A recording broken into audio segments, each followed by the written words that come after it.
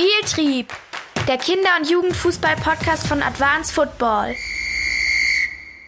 Also die Kreativität ist das Entwickeln von Lösungsideen und ein Spieler ist spielintelligent, wenn er sozusagen dann in der Lage ist, jetzt für die Situation die richtige dieser Lösungsideen auszuwählen. Dass es bei Kindern zunächst mal darauf ankommt, ihr individualtaktisches Verhalten zu schulen. Dass sie also selbst in Spielsituationen lernen, Entscheidungen zu treffen und eben jetzt nicht von Beginn an jetzt positionsspezifische Verhaltensregeln vermittelt werden. Das ist ja ohnehin nicht die Philosophie des Deutschen Fußballbundes, dass zu früh positionsspezifisch ausgebildet wird, dass sie nicht zu früh in Spielkonzepte oder sogar in das, was man in anderen Sportarten Spielzüge nennt, also wo Verhaltensweisen abgesprochen sind, kommen, sondern dass sie zunächst mal frei lernen, Situationen wahrzunehmen und auf Grundlage ihrer Wahrnehmungen und Antizipationen eben jetzt auch sinnvolle Entscheidungen zu treffen. Gilt immer noch das Prinzip, Koordinationstraining muss auch Spaß und Freude machen. Hallo und herzlich willkommen zu Spieltrieb Episode Nummer 22. Wie ihr schon im Intro gehört habt, geht es in dieser Episode um die richtigen Vermittlungsweisen von Technik und Taktik für Kinder- und Jugendtrainer, was Kreativität eigentlich ist und wie man diese am besten trainiert. Mit Professor Dr. Klaus Roth haben wir dieses Mal einen Gast, der sich wie kein zweiter in der deutschen Sportwissenschaft mit diesen Themen, vor allem im Ballsport, auseinandergesetzt hat. Das hat dann auch zur Gründung der Heidelberger Ballschule geführt, die wir ebenfalls in dieser Episode thematisieren.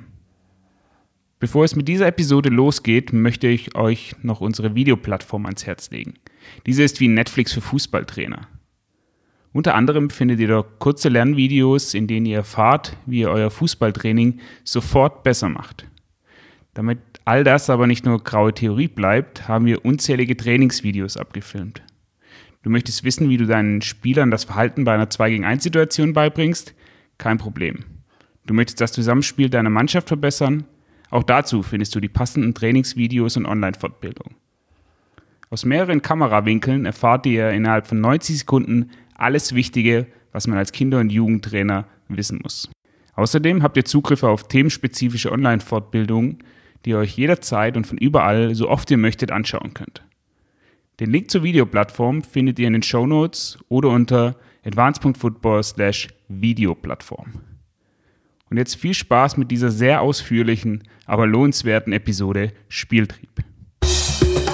Spieltrieb, Doppelpass.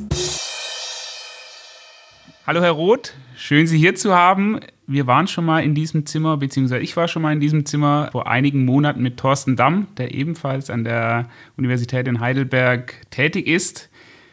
Sie jetzt die Nummer 2 sozusagen vom ISSW bei unserem Gespräch, bei unserem Interview.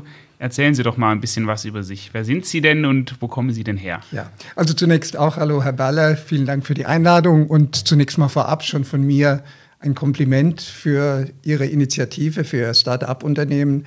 Ich finde das sehr wichtig, dass Übungsleiter und Trainer, die in diesem Bereich Kinder- und Jugendtraining aktiv sind, auch tatsächlich Unterstützung bekommen. Denn wir alle wissen ja, dass die Wurzeln im Kindes- und Jugendalter gelegt werden und da eigentlich die besten Trainer hin müssten. Ja, zu meiner Person. Sie haben es schon angedeutet, ich habe eine ISSW-Vergangenheit. ISSW heißt Institut für Sport und Sportwissenschaft der Uni Heidelberg. Ich war langjähriger Institutsleiter und mein Fachgebiet ist Bewegungs- und Trainingswissenschaft.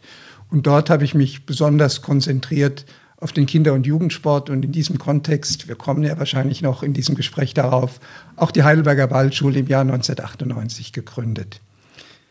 Im Bereich der Sportspiele bin ich eigentlich schon sehr früh aktiv gewesen, sowohl als Spieler als auch als Trainer. Nach langem Suchen, ich war schon immer ein Ballschulkind, habe ich mich für die Sportart Handball entschieden, dort gespielt, war auch Trainer gewesen über lange Jahre hinweg.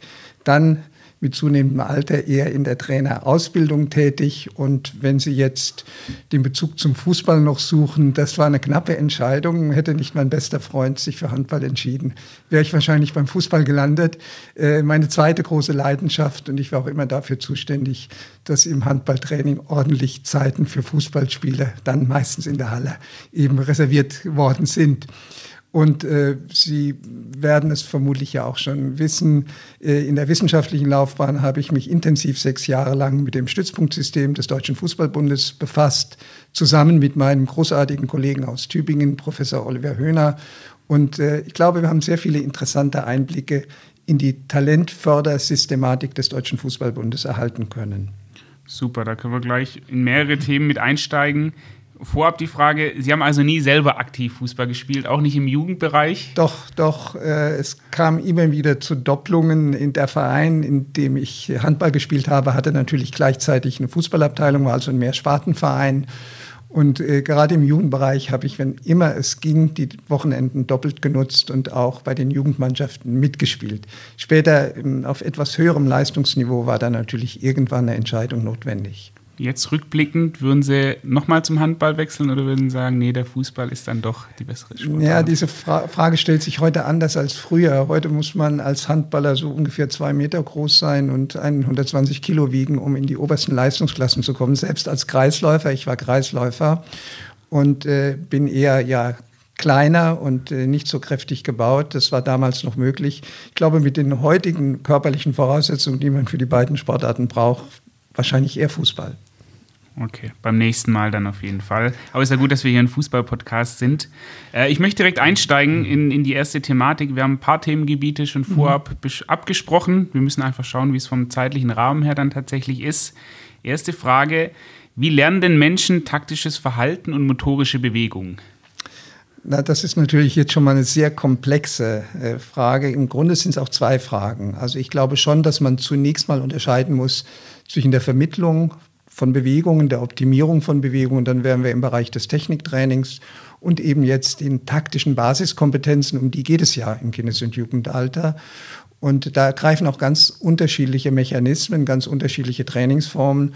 Insofern würde ich fast darum bitten, dass wir die Bereiche zunächst mal getrennt behandeln. Allerdings werden wir sehen, dass mit zunehmenden Altersbereichen natürlich das Komplextraining dominiert. Das heißt, im Fußball wird ja ab einer bestimmten Leistungsstufe eigentlich Technik- und Taktiktraining integrativ zusammen vermittelt. Und das macht auch sehr viel Sinn. Das werde ich auch noch gerne erklären, warum man das so früh wie möglich auch tun sollte, aber eben nicht gleich zu Beginn. Wenn ich jetzt mal mit dem Techniktraining beginnen darf, also der Vermittlung von Bewegungen, das ist ja sicherlich auch der Altersbereich, in dem Kinder besonders lernbereit sind. Man spricht ja zum Teil auch von der goldenen Phase der kindlichen Entwicklung, was die Motorik betrifft, obwohl das jetzt auch nur zum Teil richtig ist. Aber dennoch haben wir hier sehr gute Voraussetzungen für die Aneignung neuer Bewegungen. Jetzt muss ich allerdings eins vorwegschicken, sonst wird die Sache zu einfach. Wenn Sie jetzt von Techniktraining sprechen oder ich von Techniktraining spreche, das ist genauso, als wenn ich über Konditionstraining reden wollte. Wenn wir da irgendwie zum Punkt kommen wollen, müssen wir ja sagen, worum geht es denn? Um die Reaktivkraft, um die Schnellkraft, um die aerobe Ausdauer oder die anaerobe Ausdauer? Und da werden Sie sofort sagen, naja, da braucht man unterschiedliche Methoden. Und so ist es beim Techniktraining auch. Genauer genommen gibt es auch beim Techniktraining 5 zentrale Zielsetzungen. Und Sie werden überrascht sein, welche Zielsetzungen im Fußballtraining denn dominiert am Ende. Also ich will sie zunächst mal der Reihe nach nennen und wenn Sie möchten und wenn wir Zeit dafür haben, könnte ich auch jeweils die methodischen Prinzipien benennen, die in diesen Bereichen dann eben zum Tragen kommen sollte. Also zunächst mal, das ist ja logisch, ist so eine Art Phasenmodell. Bevor ich irgendwas mit einer Technik anfangen möchte, sie später zu stabilisieren oder zu automatisieren, muss ich sie neu erlernen. Das ist sozusagen immer der erste Schritt, die Aneignung von Techniken. Und das sind wir im Sport natürlich genauso unterwegs wie in sonstigen Fächern, zum Beispiel in der Schule. Wenn man etwas neu erlernt und es ist zu schwierig für einen Anfänger, muss man sehen, wie kann man die Bewegungen so aufbereiten, sprich vereinfachen, dass Anfänger die auch tatsächlich realisieren können. Denn es ist ja oft eine Überforderung, wenn man zum Beispiel eine doch für Anfänger komplexe Fußballtechnik ganzheitlich erlernen soll. Und insofern muss man sich überlegen als Kinder- und Jugendtrainer, wie kann man denn Bedingungen schaffen, dass Kinder eben jetzt auch Erfolgserlebnisse haben. Es kann doch nicht sein, dass die erst mal wochenlang üben muss, bevor überhaupt mal die Bewegung auch nur annäherungsweise klappt. Insofern spricht man im Techniktraining von sogenannten Vereinfachungsstrategien. Das heißt, Sie kennen das vermutlich alle. Diese Vereinfachungsstrategien kommen dann in der Regel in Form von methodischen Reihen zur Anwendung. Das heißt, es wird zunächst vereinfacht und die Vereinfachungen werden zurückgenommen. Wichtig ist jetzt, ich kann das jetzt allerdings nicht so sehr im Detail erklären, dass es genau 4 Vereinfachungsstrategien gibt. Es gibt 4 Formen, wie man Bewegungen vereinfachen kann. Und Sie sollten als Trainer immer überlegen, wo sind denn eigentlich die Überforderungen der Kinder? Also es kann nicht sein, dass man die alle anwendet, nur weil es sie gibt, sondern man muss überlegen, wo sind denn eigentlich die Überforderungen der Kinder? Und die erste häufig, ich sage jetzt mal in Klammern, zu häufig verwendete Vereinfachungsstrategie ist, dass Bewegungen zergliedert werden. Das heißt, Sie kennen das alle, man übt zunächst mal den Anlauf, dann irgendwie in den Absprung und dann den Schuss oder Wurf. Ich war jetzt beim Handball, aber so kann man sich auch bei Fußballtechniken vorstellen. Das ist häufig gar nicht die entscheidende Überforderung, wird aber oft gemacht und steht auch in Lehrbüchern oft so drin. Das wäre also quasi die Aufteilung in funktionelle Teileinheiten, so heißt das offiziell. Man kann aber auch Bewegungen, die gleichzeitig stattfinden, voneinander isolieren, wenn das Überforderungsmerkmal ist. Ich mache es jetzt kürzer. Man kann Strukturelemente von den Techniken unterstützen. Strukturelemente sind jene Bestandteile einer Technik, die unveränderbar sind. Wenn die nicht so realisiert werden, hat man eben keinen Spannstoß oder keinen Innenseitstoß, sondern es ist irgendwas anderes, eine andere Technik oder auch gar keine. Und man kann bestimmte Parameter, die sich verändern lassen, die kann man verändern. Das heißt, man kann Bewegungen langsamer ausführen lassen, mit weniger Dynamik zunächst mal und dadurch eben jetzt dem Anfänger helfen, diese Bewegung erstmal koordinativ irgendwie zu organisieren. Also genau genommen haben wir 2 Arten der Zerlegung von Bewegungen, die Unterstützung von den Strukturelementen und die Veränderung der sogenannten Parameter, so nennt man das in der Bewegungswissenschaft. Und diese 4 Vereinfachungsmöglichkeiten bilden die Grundlage aller methodischen Übungsreihen, die Sie in der Literatur finden können. Also wenn Sie jetzt eine sehen, dann können Sie gucken, dann schlagen eben Autoren vor, das und das zu vereinfachen. Aber ein eigenständiger und selbstständiger Kinder- und Jugendtrainer wird natürlich eher auf der Grundlage des Könnenstandes seiner Gruppe entscheiden. Sprich also, um es nochmal zusammenzufassen, ganz logisch, beim Neulernen von Bewegungen geht es darum, dass man komplexe Bewegungsformen hat, komplexe für die Kinder, weil sie die noch nicht können, und dass die eben zu vereinfachen sind. Das ist sozusagen die erste Zielstellung des Techniktrainings. Und dann gibt es als zweite Phase das sogenannte Überlernen. Das kennen Sie alle aus der Schule oder auch aus der Motorik. Wenn ich einmal was gemacht habe oder beherrsche, muss ich es sichern. Also eine gewisse Stabilität und Sicherheit. Und da ist einfach die methodische Regel Wiederholung.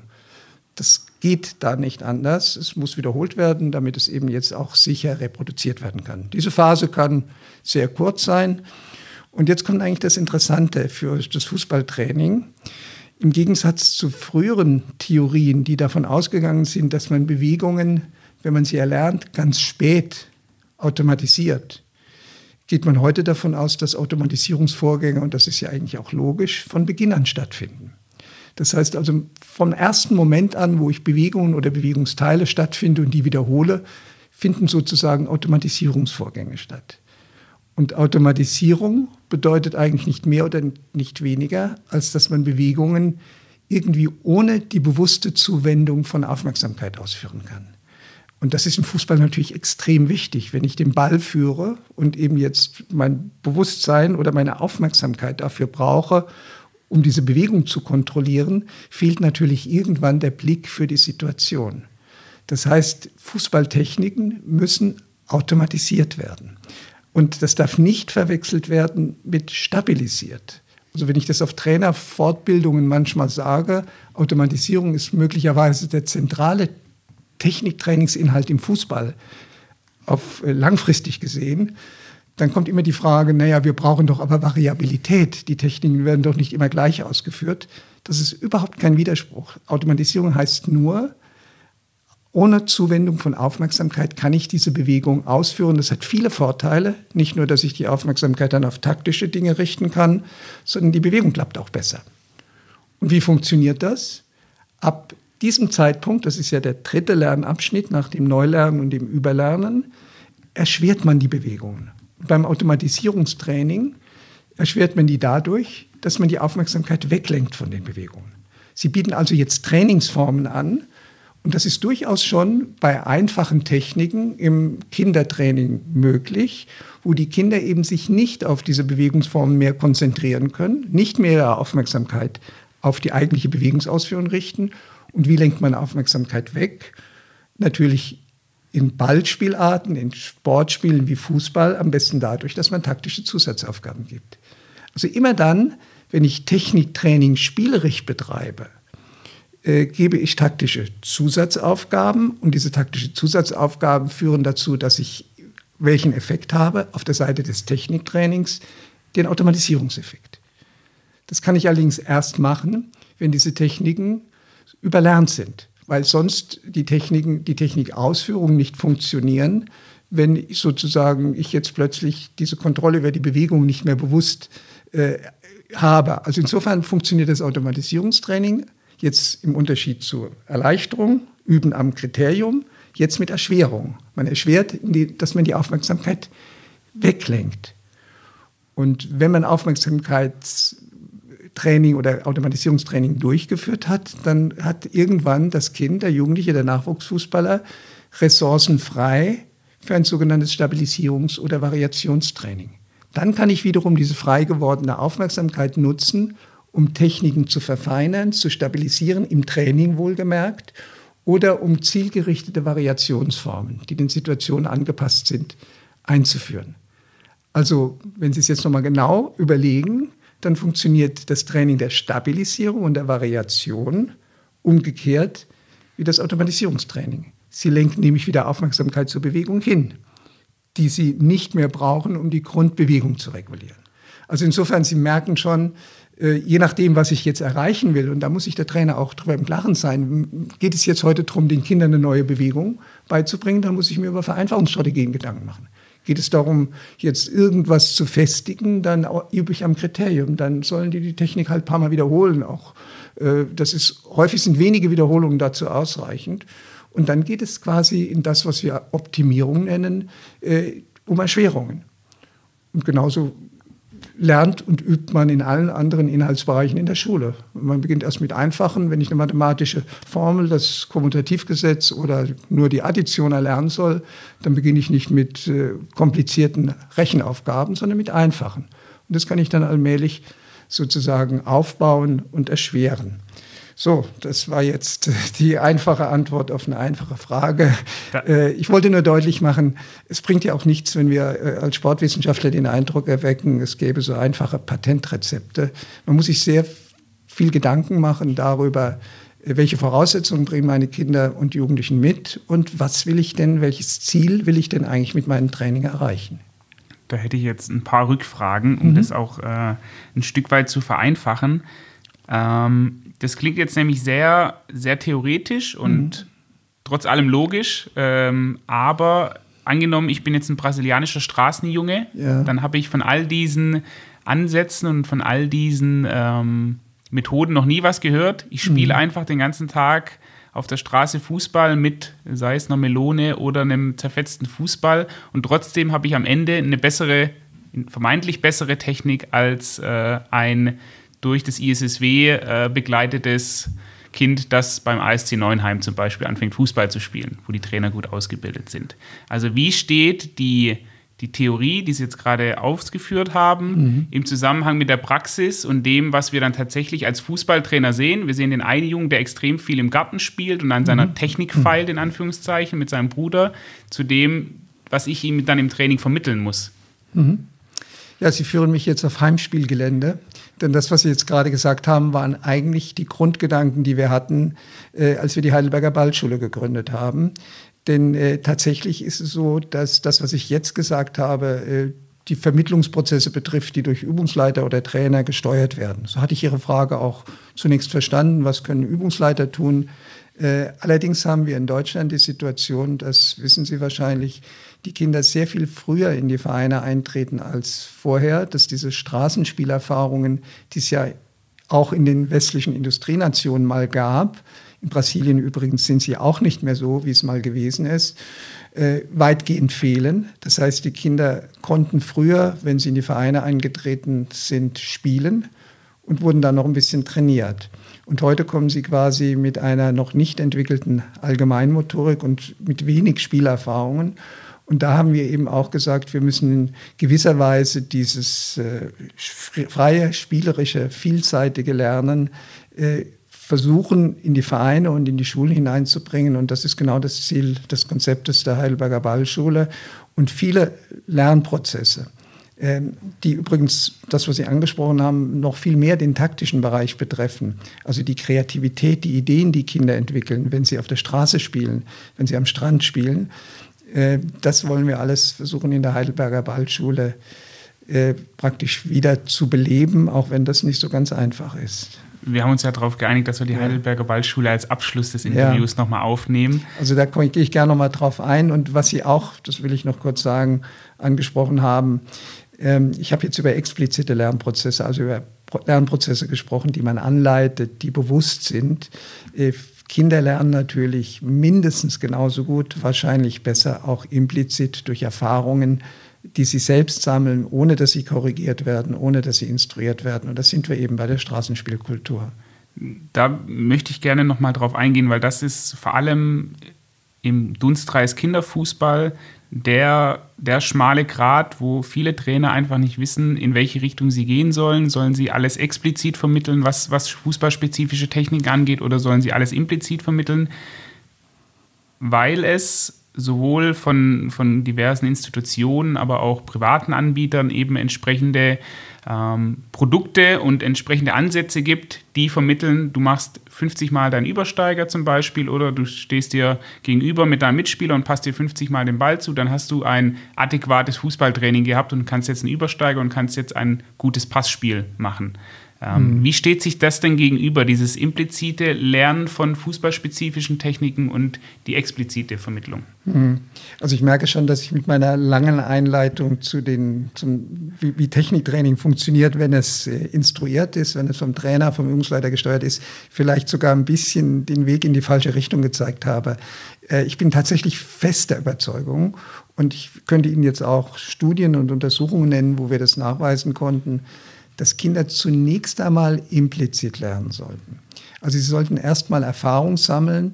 Das heißt, wenn ich nun tatsächlich mit Anfängern zu tun habe, wäre es sehr sinnvoll, dass die Kinder eher zunächst mal in fußballähnlichen Spielformen agieren und dass sozusagen erst dann, wenn eine, ich nenne es jetzt mal, funktionale Einsicht da ist. Also wenn die Kinder merken, okay, in dem Spiel wäre ich noch erfolgreicher, wenn ich bestimmte Handlungsvollzüge anders sozusagen realisieren könnte. Erst wenn diese Einsicht auch bei den Kindern da ist, könnte man mit expliziten Lernvorgängen zwischensteuern. In der Ballschule machen wir das so, dass wir ja Programme haben ab 18 Monaten, darauf will ich jetzt gar nicht eingehen, aber dass wir zunächst mal sportspielübergreifende Konzepte haben, wo die Kinder Erfahrungen sammeln, uninstruiert, weitgehend uninstruiert, in ganz vielen verschiedenen Kontexten, und das dann erst allmählich, und dieses Konzept ist jetzt gerade am Entstehen. Es übergeht zum Beispiel in eine Ballschule Fußball, aber auch in eine Ballschule Volleyball oder Tennis. Und in diesen jetzt Programmen ist es eher so, dass implizite und explizite Lernprozesse vermischt werden, erstmals. Aber in der Ballschule selbst sprechen wir von einem spielerisch unangeleiteten Lernen, so wie es eben früher auf der Straße war. Also bitte dann vergessen Sie das, was ich am Anfang gesagt habe, das zählt für diese expliziten Lernprozesse, die aber in der Entwicklung der Kinder, gerade im Anfängertraining, nicht zu sehr dominieren sollten. Jetzt haben Sie gerade angesprochen, dass Kinder, wenn sie merken, sie kommen mit ihrer bestehenden Technik nicht mehr weiter und eine Einsicht haben, dass sie dann neue Techniken erlernen sollen, wenn ich das richtig verstanden habe. Jetzt ist halt das Problem im Fußball, dass der Trainer zu 90% entscheidet, wann es Zeit ist, folgende nächste Technik zu erlernen, oder wann es Zeit ist, den Flugball jetzt zu lernen, oder wann es Zeit ist, den nächsten Trick zu lernen. Wie kann ich als Fußballtrainer oder auch als Spieler denn wissen, okay, jetzt ist es soweit, jetzt brauche ich eine neue Lösung, ein neues Werkzeug, um mich auf dem Platz zurechtzufinden. Also der Trainer kann sicherlich nicht warten, bis die Kinder zu ihm kommen und sagen, jetzt möchte ich aber den Bannstoß lernen oder den Pass mit dem Außenspann. Es ist eher so, dass der Trainer ja die Spielformen beobachtet und mit den Kindern dann durchaus auch, also nicht gleich zu Beginn, man sollte tatsächlich erstmal die Kinder Erfahrungen sammeln lassen, auch Misserfolge oder wenn etwas nicht klappt im Spiel, das bringt ja Kinder auch weiter. Aber ab einem gewissen Punkt kann der Trainer ja durch Beobachtung eben jetzt feststellen, jetzt kann ich die Kinder mal zusammenholen und ihnen sagen, okay, bei diesem Spiel sind die und die Aufgaben zu bewältigen und jetzt probiert doch mal, das kann ja auch im Sinne von ausprobieren die Instruktion sein, probiert doch das aus und die Kinder müssen also jetzt nicht unbedingt selbst sozusagen auf die Idee kommen, dass sie jetzt durch veränderte Technik jetzt diese Spielaufgaben besser bewältigen können. Es ist Sache dann der Steuerung durch den Trainer, aber nicht so, dass er von Beginn an sagt, so jetzt heute überlernen wir den Übersteiger, ohne jetzt sozusagen den Situationskontext hergestellt zu haben und dass die Kinder irgendwo eine Erfahrung haben, wofür sie den überhaupt gebrauchen können. Die Vermittlung dann dieser Inhalte, wenn ich es anspreche als Trainer, wir sind Freunde davon, das Ganze mit den Kindern zu erfragen. Also wirklich Inhalte, sei es im taktischen Bereich, aber auch im technischen Bereich zu fragen, okay, wieso macht es denn Sinn, wenn ich schnell dribbeln möchte, also viel Raum überbrücken möchte, eher mehr Kontakte zu haben als ganz viele kleine Kontakte. Und das kann man auch schon im F-Jugend, E-Jugendalter, haben wir die Erfahrung gemacht, gut durchführen. Gibt es da noch andere Art und Weisen, die Sie vorschlagen? Naja, was ich jetzt, wenn ich es mal, auch wenn es wieder theoretisch ist, einordnen darf, das ist ein Konzept, das sehr verbreitet ist in der Welt. Das heißt Teaching Games for Understanding. Die arbeiten bewusst so, dass Kinder immer wieder Fragen gestellt bekommen, beziehungsweise Vorschläge gemacht bekommen und daraus eben aus dieser Einsicht jetzt zu diesen Übungsprozessen kommen. Wir sind noch ein bisschen impliziter aufgestellt, also im Gegensatz zu dem, was ich am Anfang gesagt habe. Wir lassen die Kinder sehr viel länger sozusagen zunächst mal eigene Erfahrungen sammeln. Das hängt aber dann eher mit dem taktischen Bereich als mit dem technischen Bereich zusammen, weil wir glauben, das ist ja eine sensible Phase für die Kreativitätsentwicklung.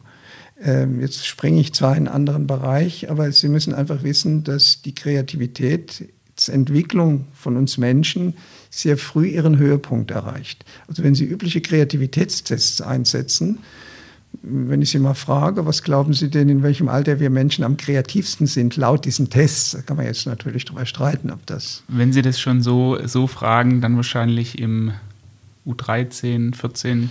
Ja, das wäre eine Wunschvorstellung. Es gibt tatsächlich auch Studien, die wir selbst gemacht haben, mit Fußballspielern übrigens. Die höchsten Kreativitätswerte, auch jetzt sportspielspezifisch betrachtet, haben 6-Jährige, 6- und 7-Jährige. Und danach lässt unsere Kreativität, das sind natürlich jetzt mittlere Verlaufskurven, das muss im Einzelfall so nicht zutreffen, auch wieder nach und auch die Trainierbarkeit lässt wieder nach. Das mag damit zusammenhängen, dass Kinder in dem Alter in die Schule kommen, sehr viel mehr mit Regeln konfrontiert werden und im Fußballtraining vielleicht auch sehr viel mit Vorgaben und Instruktionen plötzlich arbeiten und dann ihre eigenen Ideen, ihre Originalität, ihre Produktivität schon nachlässt. Also in der Tat hatten wir deutliche Unterschiede zwischen A-Jugendspielern und Spielern vor der Pubertät in den Kreativitätskennwerten. Übrigens in Brasilien nicht. Das war eine kulturvergleichende Studie. Da waren die Kinder, die Jugendlichen mit zunehmendem Alter, wurden die kreativer. Also das mag ein Hinweis sein, es gibt da keine direkten Interpretationsmöglichkeiten, aber es mag ein Hinweis sein, dass wir den Kindern doch ziemlich lange Freiraum geben sollten, eigene Gedanken zu entwickeln und vielseitige Spielerfahrungen zu sammeln. Ich möchte auf das Thema Kreativität nachher nochmal ausführlicher drauf eingehen. Deshalb nehme ich das jetzt mal als kleinen Cliffhanger, wieso Brasilianer kreativer werden im Laufe der Zeit. Nochmal zurück zum Techniktraining. Ja. Sie hatten jetzt ja schon gesagt, Ihre Ausführung am Anfang hat sich vor allem aufs explizite Techniktraining bezogen. Jetzt wird es immer Trainer geben und es hat ja auch seine Berechtigung, Technik oder fußballspezifische Technik auch explizit zu vermitteln. Es gibt ja ganz unterschiedliche Modelle, sei es das SÜß-Modell, also Spielen, Üben, Spielen, dann gibt es noch viele weitere.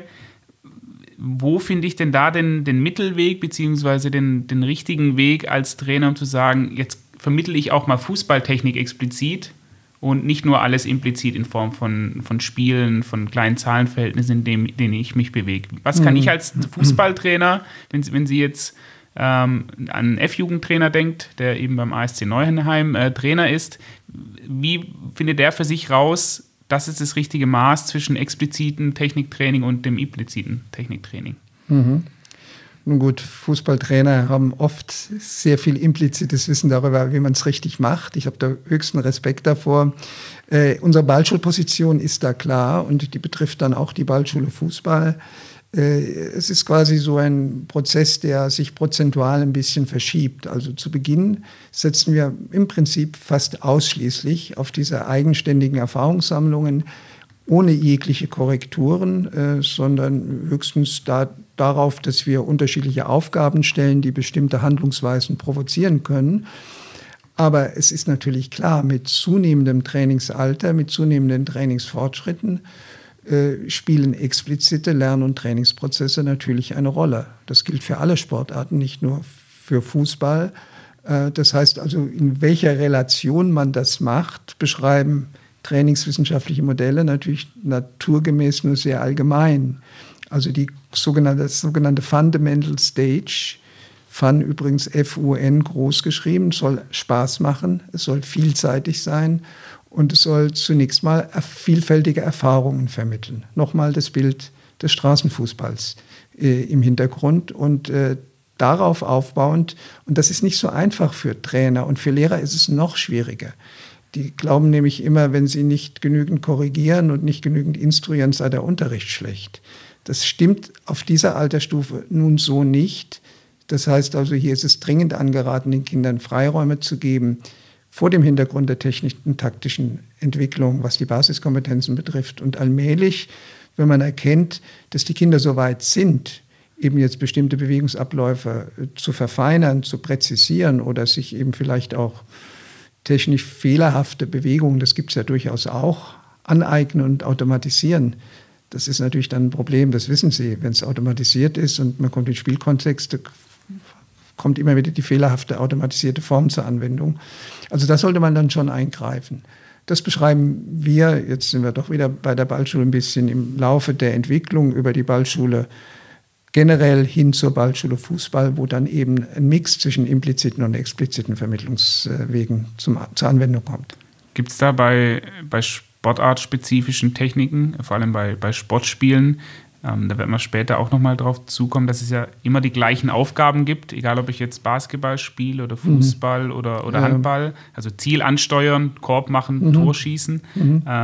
Gibt es da Techniken, die prädestinierter sind, im jüngeren Altersbereich zu trainieren? So der Klassiker, den man hört, wir müssen erstmal ein gutes Passspiel haben, bevor wir uns auf den Torschuss konzentrieren können, oder wir müssen erstmal den Ball sauber annehmen können, bevor wir überhaupt Kopfbälle trainieren. Gibt es da irgendwelche Erkenntnisse, dass Sie sagen, es gibt Aufgabenstellungen in Sportspielen, vor allem dann im Fußball, die in Anführungszeichen wichtiger sind als andere?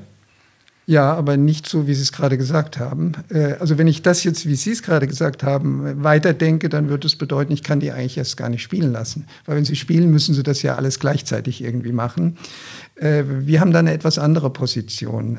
Ja, es ist wichtig, dass die Kinder über bestimmte vorbereitende Kompetenzen verfügen. Aber die definieren wir etwas anders. Die definieren wir technikübergreifend. Also zum Beispiel, sie müssen Flugkurven von Bällen erkennen. Sie müssen Spielpunkt des Balles bestimmen können, damit sie Bälle richtig zum richtigen Zeitpunkt treffen. Sie müssen sich auf dem Platz orientieren können. Also es sind sozusagen solche allgemeinen Kompetenzen, die sie bei verschiedenen fußballspezifischen Techniken brauchen. Und ansonsten glaube ich, dass es natürlich eine gewisse Reihungslogik gibt innerhalb einer Familie von Techniken. Also man wird wohl kaum mit einem Fallrückzieher beginnen, wenn es um Torschusstechniken geht. Aber dass man jetzt sagt, Trippeln vor Passen und Passen vor Torschuss, widerspricht so ein bisschen dem Sinn, dass die Kinder ja früh spielen sollen. Aber in der Ballschule haben wir genau diesen Zwischenschritt. Wir nennen das motorisch perzeptiv. Perzeptiv steht für Wahrnehmung, dass die Kinder sich erstmal orientieren und dass sie bestimmte Basiskompetenzen ermitteln, die ihnen dann übrigens nicht nur beim Fußball helfen.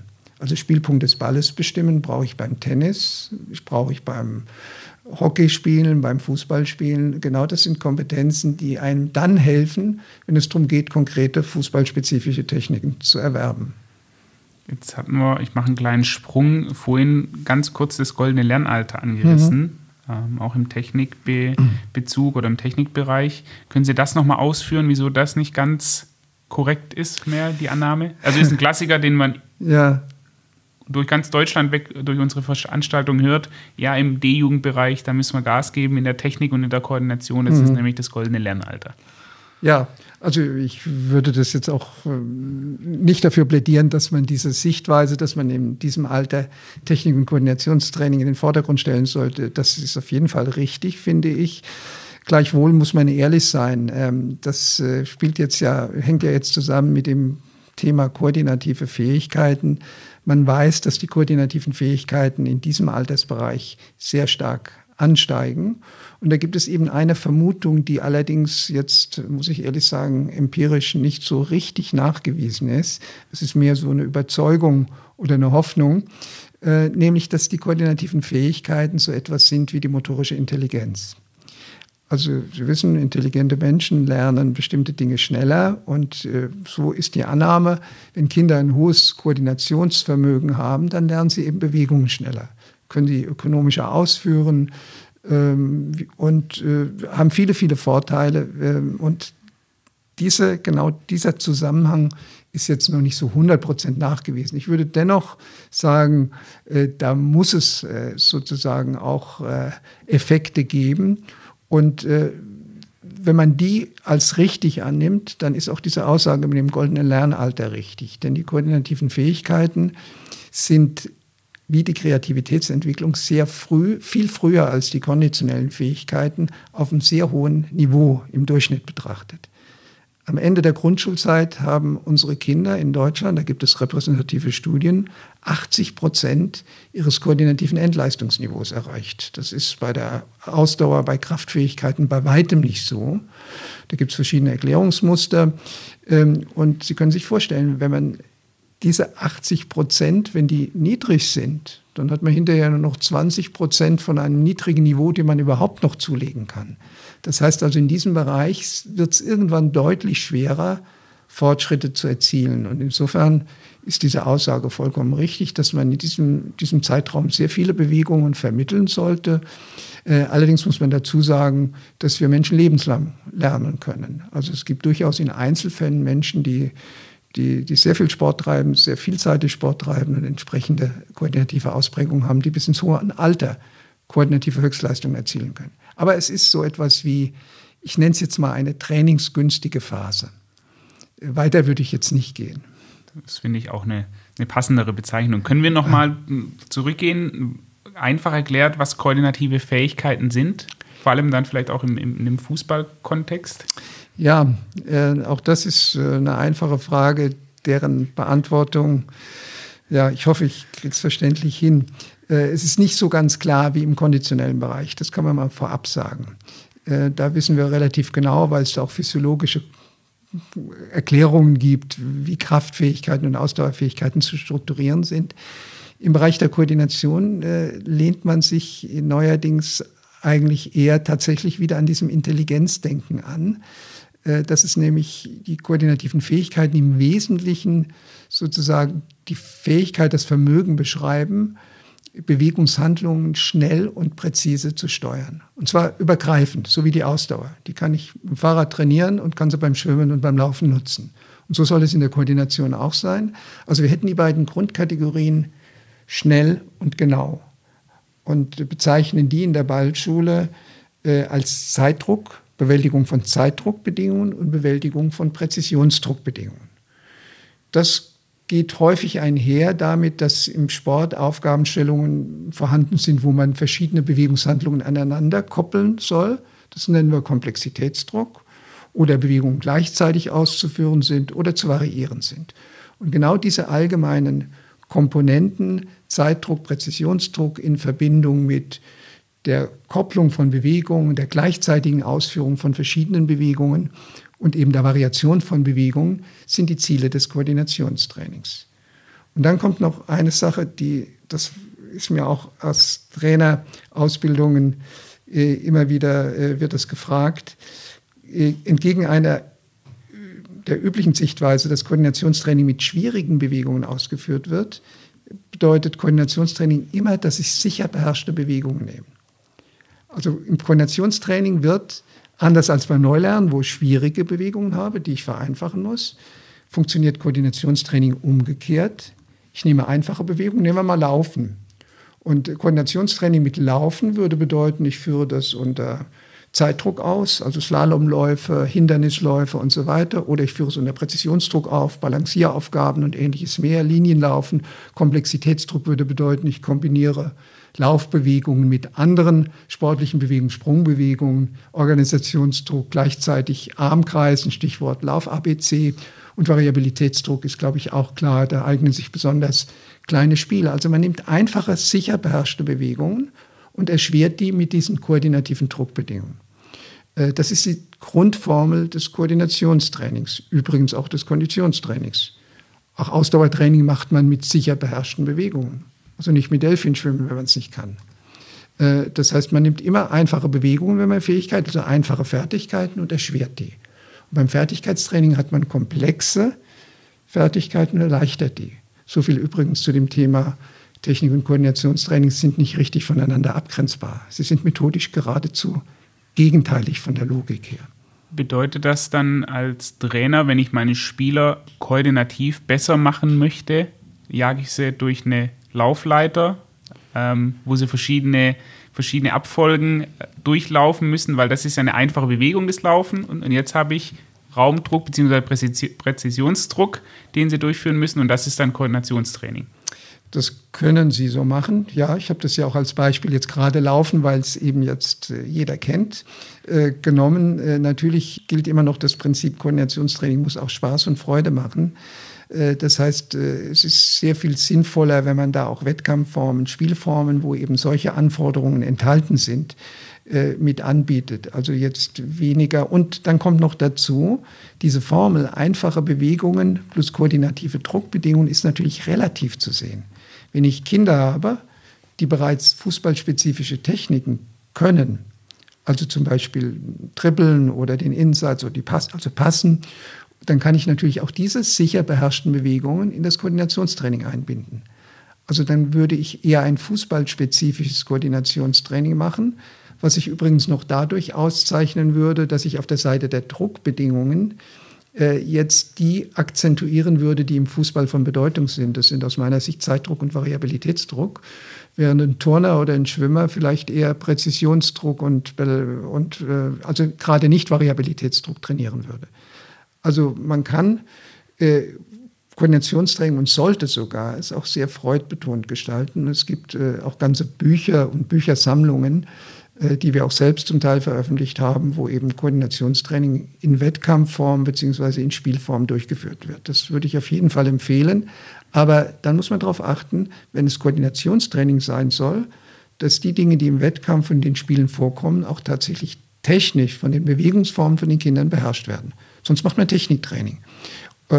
Also, weil dann müsste man den Kindern ja erstmal, es muss wirklich etwas sein, was die Kinder eben von der Ausführungsform her bereits beherrschen. Das bedeutet zusammengefasst, ich mache nur Koordinationstraining, das ich auch im Spiel wiederfinde. Und es ist dann nicht unbedingt die Koordinationsleiter, wo ich mit 4 Schritten pro Kachel durchrenne, weil das eigentlich nichts ist, was ich im einfachen Fußballspiel auch wiederfinde.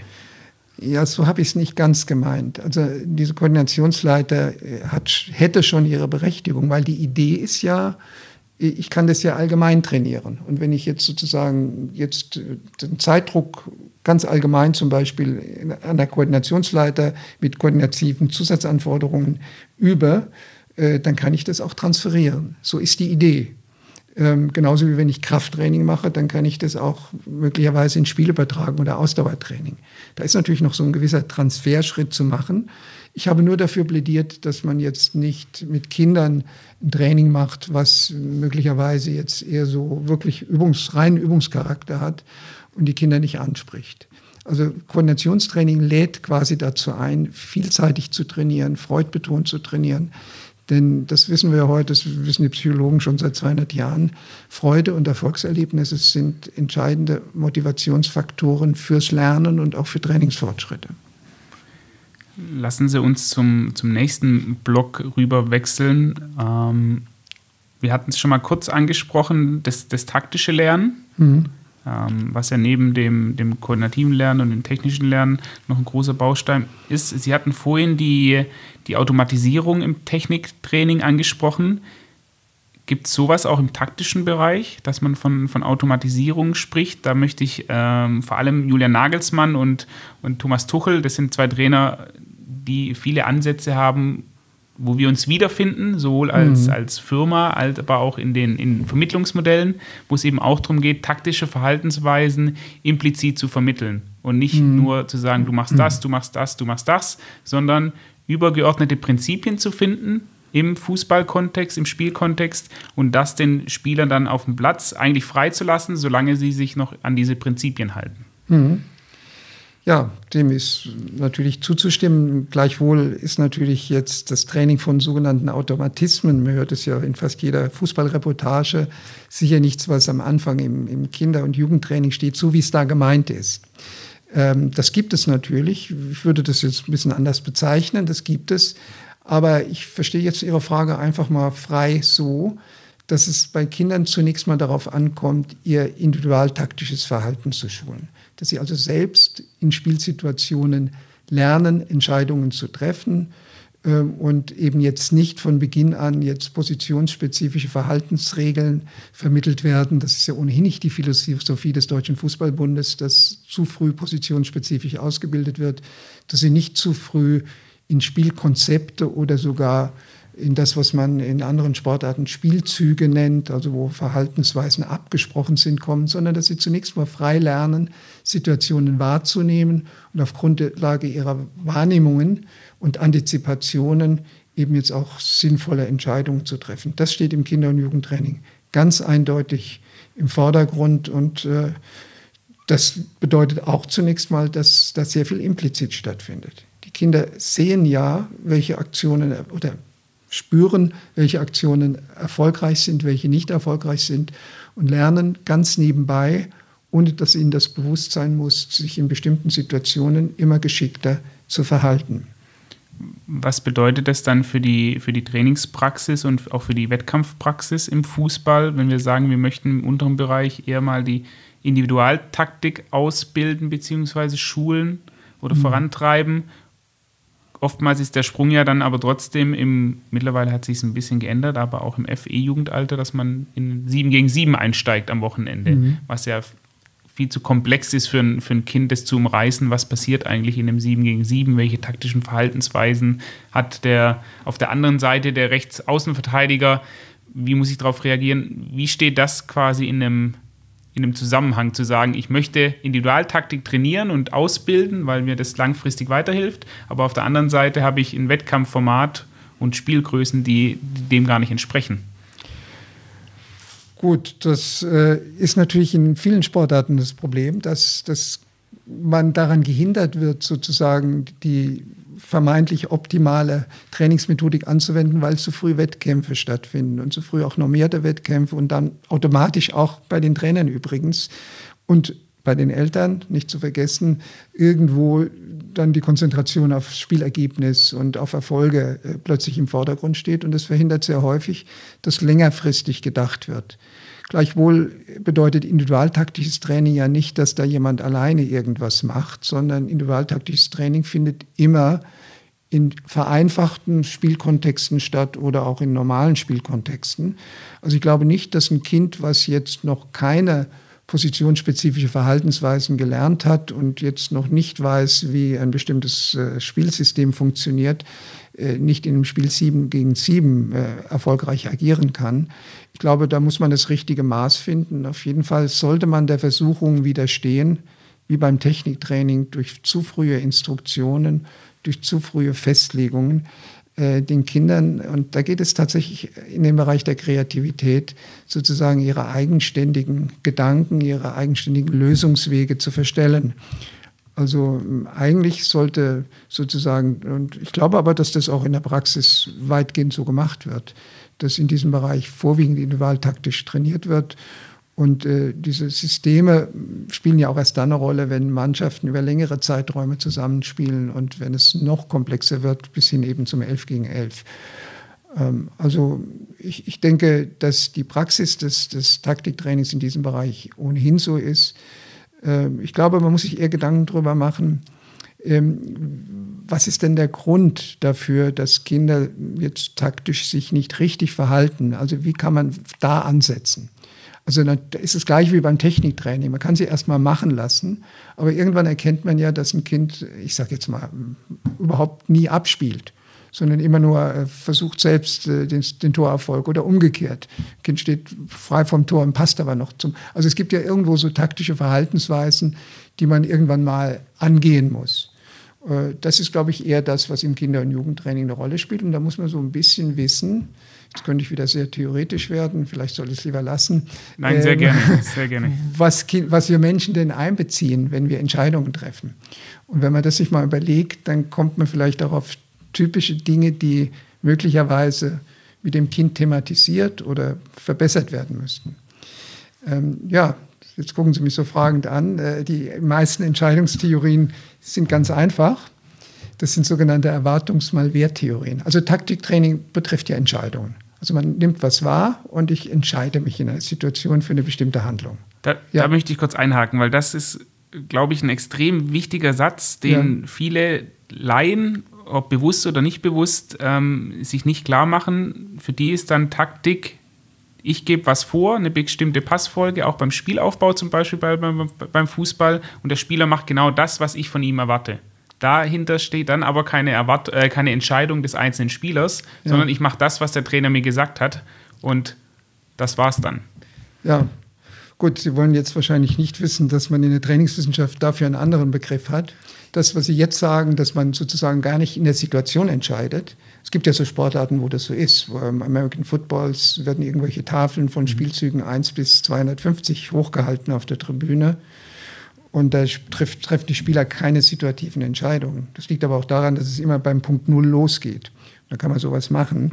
Das nennt man eigentlich eher Strategie. Das sind Vorabsprachen, wie eine Mannschaft strategisch ein Spiel angeht. Dazu gehört auch eine offensive oder defensive Ausrichtung des Spielsystems auf höheren Leistungsniveaus.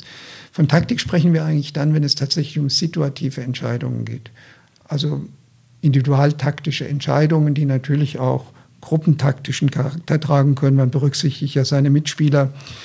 Und darum geht es. Und wie gesagt, wenn wir solche Entscheidungen zu treffen haben, sagen die Entscheidungstheoretiker, und warum sollte man sich im Sport anders entscheiden als im normalen Leben, spielen zwei Dinge eine Rolle, sagen die. Natürlich sind die Modelle dann viel komplexer, als ich das jetzt hier erkläre, aber die zwei Grundparameter sind die Erfolgswahrscheinlichkeit. Also wir Menschen entscheiden uns für Handlungen, von denen wir subjektiv glauben. Ob das objektiv so ist eine andere Sache, dass sie zum Ziel führen werden, sonst mache ich das nicht. Und das andere, was wir berücksichtigen, sind sozusagen, man nennt es Wertvorstellungen. Ich weiß nicht, ob wir die Zeit haben. Am einfachsten kann man das mit dem Roulette-Spielen klar machen. Bei Roulette-Spielen muss ich mich entscheiden, auf was ich setze. So, wenn ich jetzt die Erfolgswahrscheinlichkeit im Vordergrund habe, dann setze ich auf die einfache Chance, rot oder schwarz, kriege aber nur das Doppelte von dem, was ich gesetzt habe. Wenn ich jetzt, das hat aber einen relativ geringen Wert, während wenn ich jetzt sozusagen auf eine einzelne Zahl setze, würde ich, glaube ich, ver36-facht. Die Wahrscheinlichkeit ist aber eher geringer. Und so ist es oft im Leben. Erfolgswahrscheinlichkeit und Werte stehen im Gegensatz. Wenn ich als Fußballspieler immer nur den Rückpass spiele, habe ich sehr hohe Erfolgswahrscheinlichkeiten, aber geringe Werte. Und die Entscheidungstheoretiker sagen nun, wir Menschen neigen dazu, uns diese beiden Dinge, ich sage jetzt mal mathematisch, zu multiplizieren und dann die Handlung zu wählen, von denen wir glauben, dass sie das höchste Produkt hat. Das klingt jetzt sehr formal, aber ich bringe es jetzt mal wieder in die Praxis. Wenn ein Kind sich falsch verhält, dann kann es einfach sein, dass es situativ die Erfolgswahrscheinlichkeiten seiner Handlungen falsch einschätzt. Das wäre so ein Punkt, das muss der Trainer dann erkennen und entsprechend eben jetzt Wahrnehmungs-, Antizipations- und sonstiges Training durchführen, damit das Kind besser lernt, die Situation richtig einzuschätzen. Es kann aber auch sein, dass das Kind generell so einen generellen Defekt hat in der Hinsicht und sozusagen jetzt einfach dazu neigt, generell sich zu überschätzen. Also zum Beispiel mit dem eigenen Torabschluss.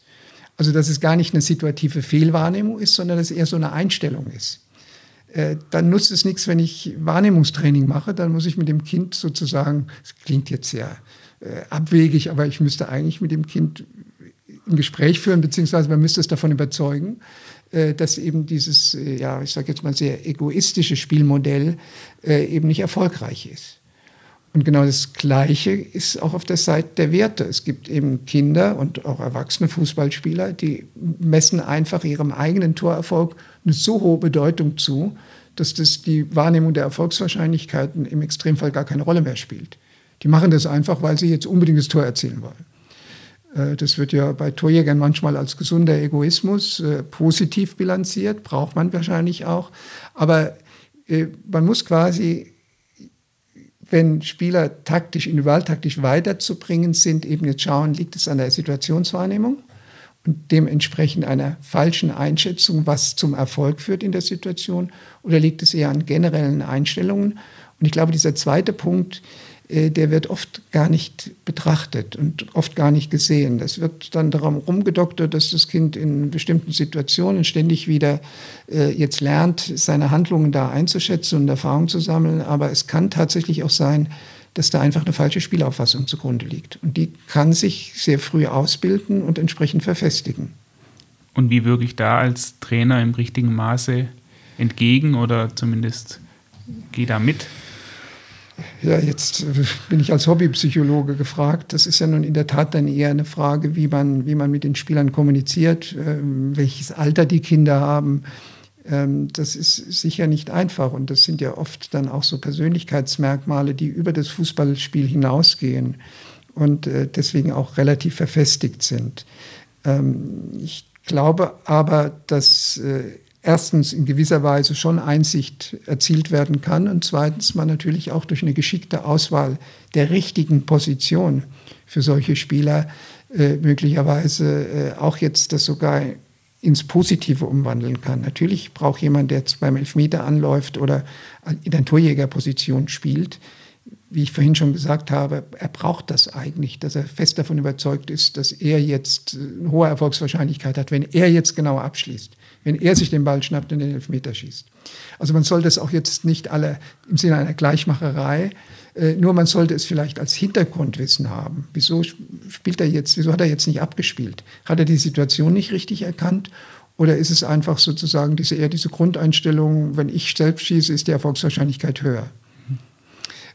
Ja, ist vielleicht jetzt ein bisschen theoretisch, aber es ist auch nicht so einfach im Taktiktraining, was die Individualtaktik betrifft. Jetzt, so wie im Techniktraining, man sagt, man vereinfacht was, man verkürzt was, man gibt Zusatzaufgaben. Also hier muss man schon eher, weil es ja eher kognitive Prozesse sind und Wahrnehmungsprozesse, tatsächlich gucken, woran liegt es denn, dass ein Spieler so handelt oder so handelt.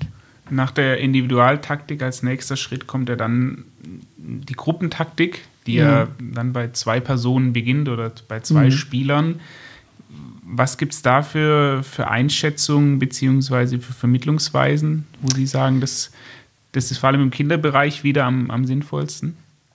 Naja, also wir haben ja beim Taktiktraining grundsätzlich das Ziel, dass Kinder lernen, die Aufgabenstellung des Spiels besser zu bewältigen. Nun kann ich ihre Kompetenzen verbessern. Ich kann aber logisch betrachtet auch versuchen, die Situationen zu vereinfachen für die Kinder. Also wie kann ich Situationen vereinfachen? Fußball ist ja ein sehr variables Spiel, was ich nicht vorplanen kann. Ich kann aber durch gruppentaktische Absprachen oder auch mannschaftstaktische Absprachen natürlich das Verhalten der Mitspieler vorhersagbar machen. Für das einzelne Kind, für den Jugendlichen, sodass sozusagen die Situationswahrnehmung erleichtert wird. Man weiß schon vorher jetzt, wie die Bewegungen, wie die Konstellationen, wie die Stellungen sind. Und insofern ist das tatsächlich eine zweite Möglichkeit, das situationsangemessene taktische Verhalten zu fördern. Man vereinfacht die Situationen durch taktische Absprachen. Nun würde ich 2 Einschränkungen machen. Zum einen tatsächlich im Kinder- und Jugendbereich dem eine klare, nachgeordnete Priorität gegenüber dem individualtaktischen Verhalten zu ordnen. Und zum Zweiten muss man einfach sagen, es gibt Sportarten, wo diese gruppentaktischen und mannschaftstaktischen Maßnahmen eine deutlich größere Rolle spielen als im Fußball. Ich rede jetzt nicht in der Bundesliga, das ist mittlerweile so elaboriert, das ist eine ganz andere Welt. Aber im Fußball ist der Grad der Ballkontrolle geringer als zum Beispiel im Handball, wo ich eine Situation herstellen kann und dann sagen kann, jetzt läuft der Außenspieler ein und alle bewegen sich so und agieren dann in Form von Wenn-Dann-Regeln. Das ist im Fußball praktisch nicht möglich, nur in Standardsituationen wie Eckbällen und Freistößen. Im Volleyball haben wir einen sehr viel geringeren Grad an Gegnerbehinderung. Da ist ein Netz dazwischen. Die können mich jetzt nicht stören. Ich kann mir sehr genau überlegen, wie ich einen Angriff aufbaue. Das heißt, im Fußball sind da die Möglichkeiten deutlich begrenzter, womit ich jetzt nicht naiv in Abrede stellen möchte, dass diese Bereiche im Profifußball und auch jetzt wahrscheinlich ab Landesliga, Verbandsliga, vielleicht auch schon in der Bezirksliga, vielleicht auch schon in der Kreisliga eine Rolle spielen. Aber man muss einfach sehen, die Möglichkeiten, Situationen selbst herzustellen, werden durch den Gegner und den etwas geringeren Grad der Ballkontrolle im Fußball doch gegenüber anderen Sportspielen erheblich eingeschränkt, wenn ich jetzt mal wieder die Sportspielperspektive aufsetzen darf. Insofern glaube ich, dass wir im Jugendbereich und auch unter Talentförderung vor allen Dingen gut ausgebildete Spieler brauchen, die individualtaktisch fit sind. Jetzt haben Sie gerade 2 Sachen angesprochen. Einmal die Verbesserung der Lösungskompetenz, mit der ich arbeiten kann als Trainer. Und das andere ist die Reduktion der situativen Lösungsanforderungen. Sehr schön ausgedrückt, ja. Ich habe es gerade abgelesen, aber das ist eine unserer Standardfolien bei unseren Online-Webinaren. Sehr schön. Sonst komme ich immer durcheinander. Ja. Das jetzt als Aufhänger genommen. Ich kann ja mein Spielfeld zum Beispiel so gestalten, also so abschneiden, dass ich gewisse taktische Verhaltensweisen sowohl individualtaktisch als auch gruppentaktisch provozieren kann. Ist das auch was ich im Kinderfußball schon machen sollte, dass ich sage, ich möchte nicht, dass ihr, Thomas Tuchel als Beispiel hat genommen, den Pass Longline, die Seitenlinie entlang. Er sagt einfach, das ist kein guter Pass, weil ich als Passempfänger geschlossen zum Spielfeld stehe und das nicht ideal ist für die Spielfortsetzung. Dann schneide ich einfach die Ecken ab und ich kann nicht mehr Longline spielen, den Ball entlang, sondern muss immer diagonal in die Mitte öffnen. Sind das Möglichkeiten, Techniken als Trainer, die ich anwenden kann, um taktische Verhaltensweisen zu schulen und auch zu vermitteln? Dass ich quasi das Spiel oder das Spielfeld steuere oder bestimmte Provokationsregeln habe? Das sind sehr gute Möglichkeiten, die übrigens sinnverwandt auch im Techniktraining zum Einsatz kommen können, dass man einfach die Freiheitsgrade reduziert, dass man zwingende Lehrhilfen, würde man sagen, da gibt, dass bestimmte Handlungsoptionen dann nahegelegt werden, zum Beispiel durch die Eingrenzung von Spielfeldern. Es ist aber hier wie dort, also im Techniktraining wie auch im Taktiktraining, sicherlich eine Sache, die jetzt nicht bei einer normalen EF-Jugendmannschaft schon eine große Relevanz haben kann, weil das natürlich schon so ein taktisches Grundverständnis voraussetzt und individualtaktische Kompetenzen voraussetzt. Also wenn ich es jetzt richtig verstanden habe, nach meiner Einschätzung, sind es sehr sinnvolle Trainingsformen, die möglicherweise aber, also wenn Sie jetzt so gesagt, wie Sie es gerade gesagt haben, hätte ich eher gesagt, das ist was für Leistungszentren. Auch wenn ich, angenommen, ich möchte mein 2-gegen-1-Verhalten schulen? Nein, dann nicht. Dann könnte ich ja theoretisch anstatt mit einem richtigen aktiven Verteidiger mit einem Linienverteidiger arbeiten, der nur nach links und rechts ausweichen darf. Das wäre so eine Klassiker. Gut, okay. Also wenn Sie das jetzt so, ich habe es jetzt anders verstanden, ich habe das jetzt sehr viel komplexer, dass das sozusagen schon fast gruppen- und mannschaftstaktische Verhaltensweisen quasi erzwungen werden durch die Art des Spiels, die Vorgaben der Regeln, die Vorgabe des Spielfeldes. Und das, glaube ich, ist dann eher schon eine fortgeschrittene Sache. Aber so wie Sie es jetzt sagen, das sind ja übliche Trainingsformen, 2-gegen-1, also Überzahlspielformen mit zunehmenden Spielerzahlen, die dann die taktische Komplexität allmählich steigern und auch bestimmte Verhaltensweisen nahelegen. Okay.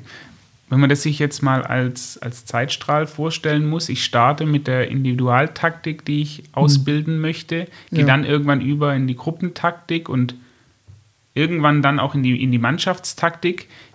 Gibt es da Empfehlungen oder gibt's da Hinweise zu sagen, im FE-Jugendbereich ausschließlich Individualtaktik, dann langsam in die Gruppentaktik reingehen, bis ich dann im aktiven Bereich bin, wo ich nur noch mannschaftstaktisch arbeiten sollte? Jetzt sind Sie ein bisschen theoretisch, freut mich. Also das ist natürlich, wäre so, von der Logik her würde man sagen, ja. Also zunächst mal sollen die Spieler, die Kinder lernen, sich zu orientieren, basistaktische Kompetenzen erwerben, bevor sie jetzt mit zusätzlichen Aufgaben, von der Logik her ja. Aber wir wissen ja, also das weiß ich selbst aus der Ballschule, dass unsere Reihungsregeln, die wir da haben, in der Praxis nicht immer sinnvoll sind. Also ich meine, da muss man sehr flexibel sein, man muss sehen, wie die Kinder sich entwickeln, was sie auch machen wollen.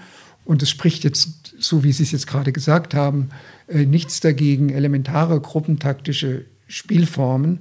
Die beginnen ja tatsächlich schon in Situationen 2 gegen 1, wo man mit einem Mitspieler zusammenarbeitet. Natürlich können die schon sehr früh dann auch eingebunden werden. Es ist ja dann eher die Frage, nicht ob es gruppen- oder individualtaktisch ist, ob man den Spielern dann im Spiel 2 gegen 1 die freie Entscheidung lässt. Dann sind es ja doch wieder eigene Entscheidungen und es passt ja voll in dieses Bild herein. Oder ob man jetzt beginnt, irgendwelche Laufwege festzulegen und irgendwelche Passfolgen festzulegen. Das meinte ich eigentlich. Aber Gruppentaktik an sich kann ja auch sozusagen mit freiem Verhalten der einzelnen Kinder, Spieler in bestimmten Spielkonstellationen, zum Beispiel 2 gegen 1 oder 3 gegen 2. Ich würde gerne zum nächsten Themenblock kommen, damit wir noch genug Zeit für die Heidelberger Ballschule am Ende haben. Wir hatten es kurz angesprochen, die Kreativität. Sie hatten gemeint, 6-Jährige sind die kreativsten und Sie haben auch gemeint, mit zunehmendem Alter wird man in Brasilien kreativer. Ja. Können Sie das noch mal ausführen? Zum einen diese 2 Aussagen, dass Sie da noch mal drauf eingehen und davor geschalten, was ist denn eigentlich Kreativität? Weil ich glaube, fragt man jetzt 10 verschiedene Trainer, haben die 10 verschiedene Meinungen, was Kreativität ist. Das glaube ich auch. Gleichwohl gibt es ein gewisses Alltagsverständnis, weil Kreativität hat ja den Status eines Modewortes, Zauberwortes.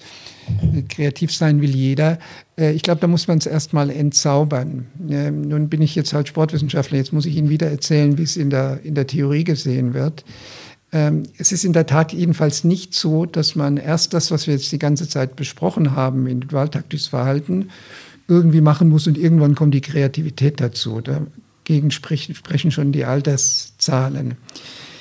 Ich will die Frage, was Kreativität ist, beantworten an einem Modell, wie denn spieltaktische Handlungen ablaufen. Also einem ganz vereinfachten Modell. Wir haben es vorhin schon gesagt, ein Spieler kommt in eine Situation und antizipiert und nimmt wahr, wie die Situation sich entwickelt. Und dann kommt quasi in diesem Modell, das wir zugrunde legen, als zweiter Schritt die Entwicklung von Lösungsideen. Und das ist quasi der kreative Prozess. Kreative Kinder entwickeln in der gleichen Situation einfach mehr Lösungsideen.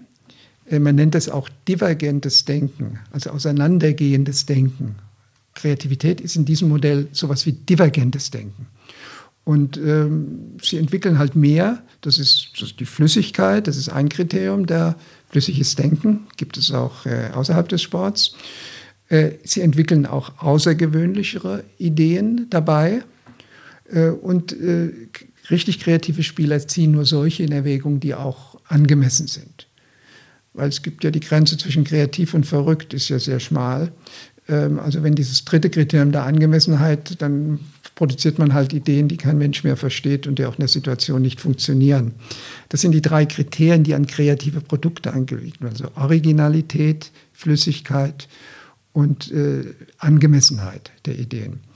Und dieses divergente Denken, dass Kinder viele Lösungsideen entwickeln zu einer bestimmten Situation, das ist ganz zentral. Und dann kommt als nächster Schritt das konvergente Denken.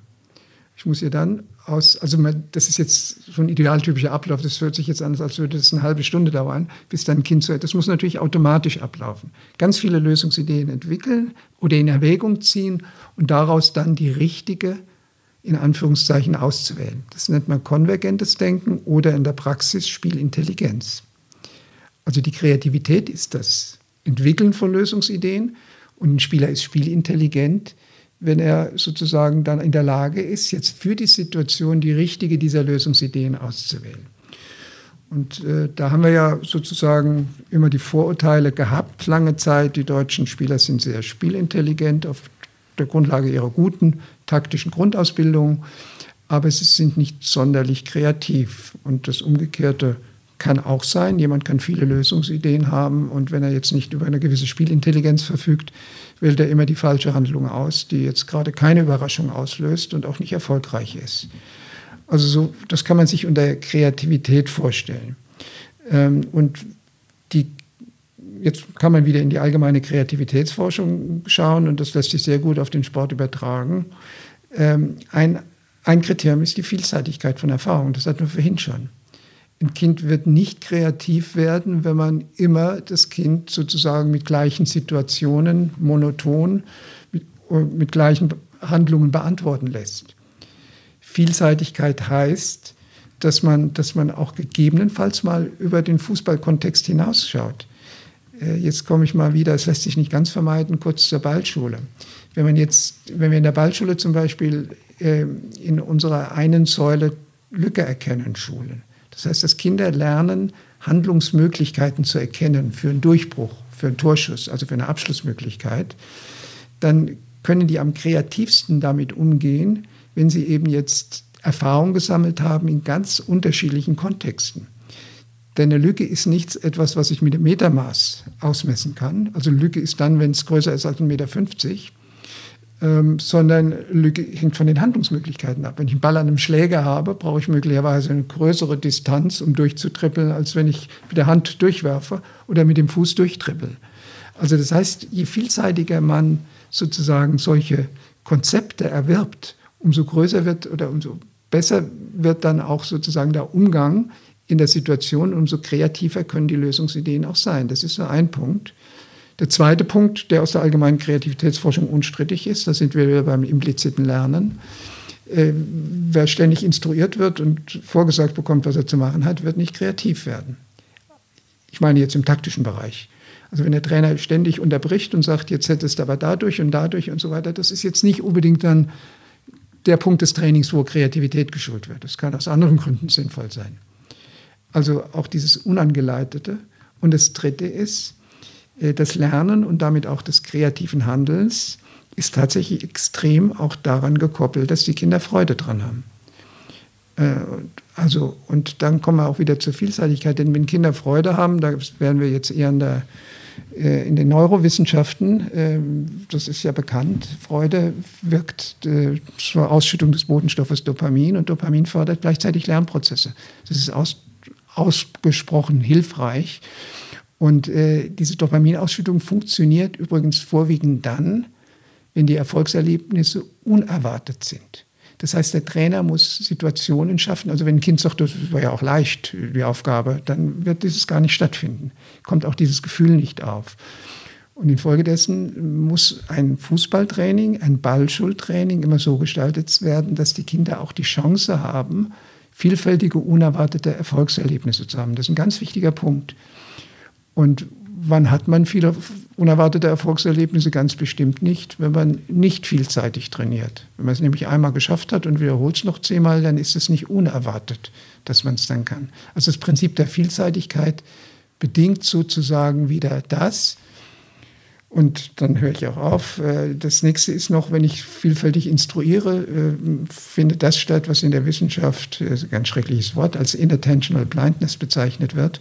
Das heißt also, wenn ich instruiere, dann konzentriere ich den Aufmerksamkeitsumfang der Kinder auf bestimmte Bereiche und die sehen dann sozusagen, haben die fehlende Aufmerksamkeitsbreite, die essentiell ist für kreative Handlungen, geht verloren.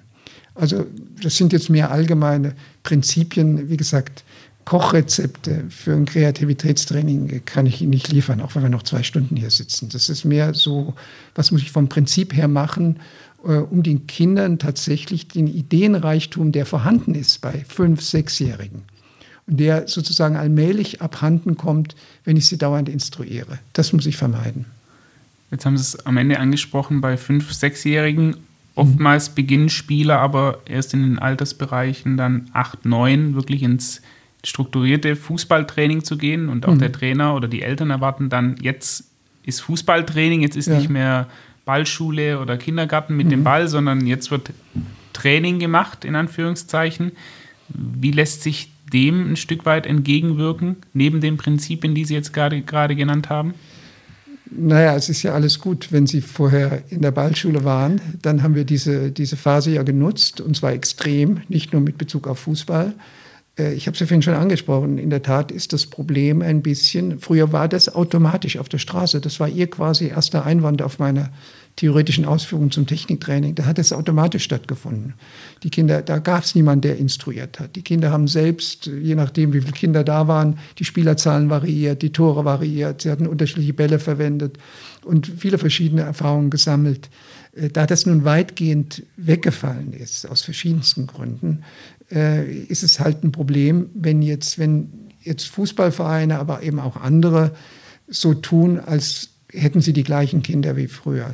Die kommen eben und haben dieses Grundrepertoire, diese basistaktischen und auch zum Teil motorischen Kompetenzen, bringen sie einfach nicht mit. Das ist eine schwere Aufgabe für Vereine, weil auch der Schulsport, gerade der Grundschulsport, dann natürlich nur begrenzt liefert und Ersatz leistet. Und insofern muss man es aber zunächst mal wissen. Und eben jetzt trotzdem, wenn die Kinder mit 8 oder 9 kommen, heißt es ja nicht, dass ihre Kreativitätsentwicklung abgeschlossen ist. Das sind ja Durchschnittskennwerte, die ich genannt habe. Man kann diesen Abfall komplett verhindern, wenn man die Kinder eben entsprechend trainiert und ihnen Freiraum gibt, eben jetzt zunächst mal ihre Lösungskompetenzen frei zu entwickeln und eben nicht von Anfang an alles zu kommentieren. Das möchte ich gerne nochmal unterstreichen, weil Sie jetzt auch wieder gesagt haben, wenn man die Kinder entsprechend trainiert, und das ist, glaube ich, ganz oft der Fehler, der bei Trainern stattfindet, dass Training mit expliziten Anweisungen und Vorgaben verbunden ist und es nicht bedeutet, dass ich in meinem Training auch mal gut und gerne, sei es in der E-Jugend, 50 Minuten oder 1 Stunde lang einfach kicken lasse, 4 gegen 4 und die Spieler sich selber ausprobieren. Ja. Auch das ist möglich, auch das ist Training. Ja. Es ist aber halt nicht angeleitet und nicht instruiert von mir als Trainer. Ja. Und auch so bilde ich kreative und oftmals dann irgendwann bessere Spieler aus. Habe ich große Sympathie dafür, habe gleichzeitig aber auch Verständnis für die Trainer, die irgendwo das Gefühl haben, sie müssen doch auch, wenn sie da was sehen, was nicht so richtig in Anführungszeichen war, da irgendwo auch mal korrigieren. Das ist ja auch jetzt nicht so, dass dadurch jetzt sofort alles misslingt. Aber ich glaube tendenziell, und nochmal in der Schule ist es noch ausgeprägter, ich hätte fast ein anderes Wort verwendet, noch ausgeprägter als jetzt im Vereinstraining, dass eben da viel zu viel korrigiert wird und viel zu viel instruiert wird. Das war früher gut, weil eben die Kinder jetzt mit 11 in die Vereine eingetreten sind und eine Straßenspielkarriere von 4, 5 Jahren hinter sich hatten. Und da war es dann wirklich sofort Zeit zu sagen, okay, jetzt lernt er mal sozusagen die Strukturen des Spiels richtig kennen, die taktischen Grundregeln und so weiter. Heute muss man das in Vereinen ein bisschen mitleisten. Und nochmal, ich habe höchsten Respekt vor den Übungsleitern. Ob sie jetzt so trainieren, wie ich es jetzt gesagt habe, ist im Grunde vielleicht jetzt zumindest so durchgängig gar nicht erforderlich und es ist vielleicht auch gar nicht alles richtig, was ich gesagt habe, aber alleine schon, dass es so viele Menschen gibt und im Fußball gibt es ja noch sehr viele Kinder und Jugendliche, die Mitglied in Vereinen sind, finde ich großartig und wir sollten jetzt auch nicht so tun, als gäbe es nur das eine Rezept. Aber tendenziell, glaube ich, kann man schon sagen, ein bisschen mehr Freiheit, ein bisschen mehr Freiraum in der technischen und taktischen Entwicklung wäre sicher ein großer Vorteil. Wir bezeichnen das immer, auch was wir anbieten mit unserem Blog und unserem Podcast, als großes Buffet. Und jeder Trainer soll das, was für ihn richtig ist und was er als richtig ansieht, mitnehmen vom Buffet und kann aber die anderen Sachen auch stehen lassen und später mal nochmal dazugehen und sich was holen. Obwohl wir natürlich auch entsprechende Tendenzen haben. Aber eine Frage ist jetzt noch ungeklärt. Wieso werden Brasilianer im zunehmenden Alter kreativer? Ja, weil eben jetzt das Vereinssystem in Brasilien ist ja bei weitem nicht so entwickelt wie in Deutschland.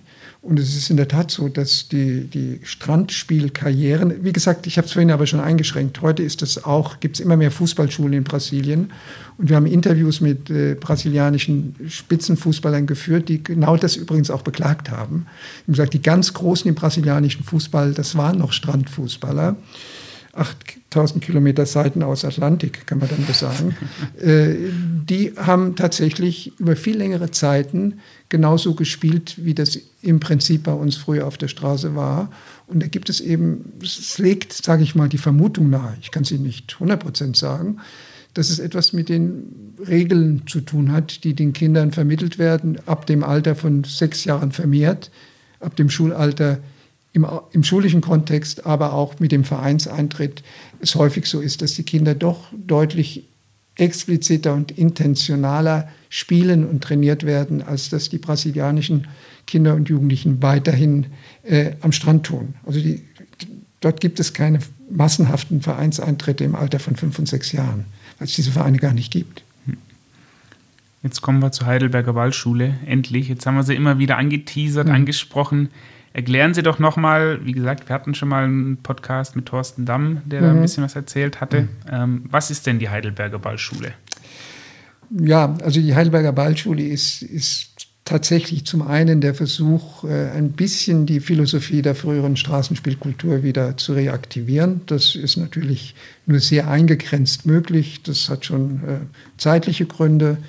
Wir haben unsere Kinder maximal 2-mal in der Woche, aber wir versuchen eben die 4 Prinzipien, die ich im Prinzip auch schon genannt habe, nämlich die Vielseitigkeit, da kommt noch die Entwicklungsgemäßheit dazu, also dass wir das den Kindern anbieten, was dem Altersbereich entsprechend richtig sein sollte. Das Prinzip der Freudbetontheit, das muss immer alles Spaß machen, und das Prinzip des spielerisch unangeleiteten Lernens. Das sind so die zentralen Prinzipien. Und davon ausgehend sind wir eben der Grundüberzeugung, dass, wie das übrigens in allen Talentfördermodellen vorgesehen ist, dass wir zunächst mal diesen Fundamental Stage brauchen, diesen übergreifenden Part der Ballspielausbildung. Und wir haben das einfach irgendwann mal sozusagen in diese Säulen A, B und C, das ist halt so vom Wortspiel, das ABC des Spielenlernens eingeteilt. Und das sind eben die Bereiche Taktik, Technik und Koordination. Und in diesen Bereichen vermitteln wir jeweils eine begrenzte Zahl von Basiskompetenzen. Ein paar habe ich ja schon genannt: Lücke erkennen, Spielpunkt des Balles bestimmen, aber eben auch jetzt mit Zeitdruckbedingungen umzugehen oder im taktischen Bereich anbieten und orientieren, Abschlussmöglichkeiten nutzen und so weiter. Und für diese Basiskompetenzen haben wir nun eigenständige Spiele entwickelt, sogenannte Bausteinspiele. Wir nennen das auch Spielbausteine. Und diese Bausteinspiele sind so konstruiert, dass in ihnen diese Anforderungen, also zum Beispiel Lücke erkennen, für einen Spieler, der dieses Spiel spielt, nicht 2-mal in 30 Minuten vorkommt, wie zum Beispiel beim Fußball oder beim Handball, sondern in 2 Minuten 15-mal oder 20-mal. Also in hoher Dichte wird eben jetzt diese Kompetenz geschult. Und so haben wir eben für jeden Baustein solche wirklich verdichteten Erfahrungssammlungen durch diese Spiele und auch Übungen. Also es sind zum Teil auch Übungen, die wir dann natürlich anbieten. Und in der Ballschule wird jetzt nun tatsächlich nichts anderes gemacht, als 1 Jahr lang mit den Grundschulkindern oder auch 2 Jahre lang mit in der Mini-Ballschule, mit den Kindergartenkindern, diese Basiskompetenzen zu entwickeln. Und sie sind auch unterschiedlich definiert. Kindergartenkinder haben andere Basiskompetenzen. Das entspricht dem Prinzip der Entwicklungsgemäßheit. Aber es wird nicht, falls das Missverständnis bestehen sollte, Fußball, Handball, Volleyball oder Basketball gespielt. Überhaupt nicht. Also diese Spiele spielen keine Rolle. Wir hatten am Anfang gedacht, spätestens, dass die Jungs in der 3. oder 4. Stunde sagen, jetzt wollen wir aber Fußball spielen. Ist in der Tat aber kein Problem. Die Kinder kommen sehr gut zurecht mit unseren Ballschulspielen. Und am Ende ist natürlich unsere Vorstellung, dass wir die Kinder sozusagen so weit kennengelernt haben, so gut beobachtet haben, dass wir sagen können, zumindest entweder du bist für den Bereich der Rückschlagspiele begabt, du könntest da mal gucken, ob du in einen Tennisverein gehst oder in einen Badmintonverein oder in einen Volleyballverein oder direkt. Fußball ist, glaube ich, für dich das Richtige. Also geben wir so Empfehlungen, aber wir sind ja in einem Land, wo die Entscheidung, ob das dann so wird, den Eltern bzw. den Kindern obliegt. Also wir versuchen einfach zu verhindern, dass diese Frühspezialisierung, die ja als der Hauptrisikofaktor für Dropout gilt, dass diese Frühspezialisierung so nicht stattfindet, sondern ein bisschen nach hinten verschoben wird. Und alle Ergebnisse aus der sogenannten Expertiseforschung, also aus der Untersuchung der Biografien von erfolgreichen Sportspielern, zeigen eigentlich, dass ein späterer Einstieg sogar in der langfristigen Leistungsentwicklung die Erfolgschancen erhöht. Also es sind keine verlorenen Jahre, die Ballschule, sondern es ist tatsächlich so, dass diese vielseitige Grundausbildung, wir haben da viele Befragungen durchgeführt, von Dirk Nowitzki bis hin zu Mehmet Scholl und anderen, die als auch kreative Spieler gelten. Und die haben alle in ihrer Kindheit und Jugend sehr vielseitig agiert. Und keineswegs, Dirk Nowitzki war Turner, war Schwimmer, hat Handball gespielt und ist dennoch, glaube ich, ein ganz guter Basketballspieler geworden. Wie muss ich mir das dann vorstellen als Breitensporttrainer? Macht es Sinn, einzelne Teile mir rauszuziehen aus der Heidelberger Ballschule und die wende ich mal die ersten 15 Minuten in meinem Training an mit meiner F-Jugend? Oder muss ich mich klar stringent an eine Logik und an eine Methodik halten, die von der Heidelberger Ballschule vorgegeben wird? Der Begriff muss ist im Zusammenhang mit der Ballschule ein No-Go. Ich würde sagen, anything goes. Also wir sind sehr glücklich über Trainer, zum Beispiel Fußballtrainer, die sagen, ja, sie schauen sich die Ballschulspieleübungen mal an und integrieren die in das Fußballtraining. Zukünftig setzen wir darauf, dass vielleicht die Ballschule Fußball dann ein Modell sein könnte für einige Trainer und Übungsleiter. Die wird in der ersten Jahreshälfte 2021 erscheinen und genau eben jetzt Programme enthalten, die ein Mix sind zwischen Ballschulspielen und Übungen und eben jetzt der Fußball-Anfängermethodik. Dafür ist dieses Buch dann genau da. Aber auch jetzt bereits die allgemeine Ballschule und die Spiele und Übungen sind nutzbar. Ich empfehle da übrigens entweder das Buch oder die App. Es gibt eine App, wo alle Ballschulspiele und Übungen quasi, man kann sich die auch anschauen. Es wird genau gesagt, welche Bausteine damit verbessert werden sollen. Und man kann sich mit der App auch ganze Stunden planen. Andere Fußballvereine, und das sind jetzt nicht nur kleine Vereine, sondern da kann ich auch Borussia Dortmund, Eintracht Frankfurt, SC Freiburg, natürlich die TSG Hoffenheim nennen, bieten auch von sich an Ballschulkurse an, also außerhalb des Fußballtrainings, manche auch im sozialen Bereich. Borussia Dortmund macht das beispielsweise.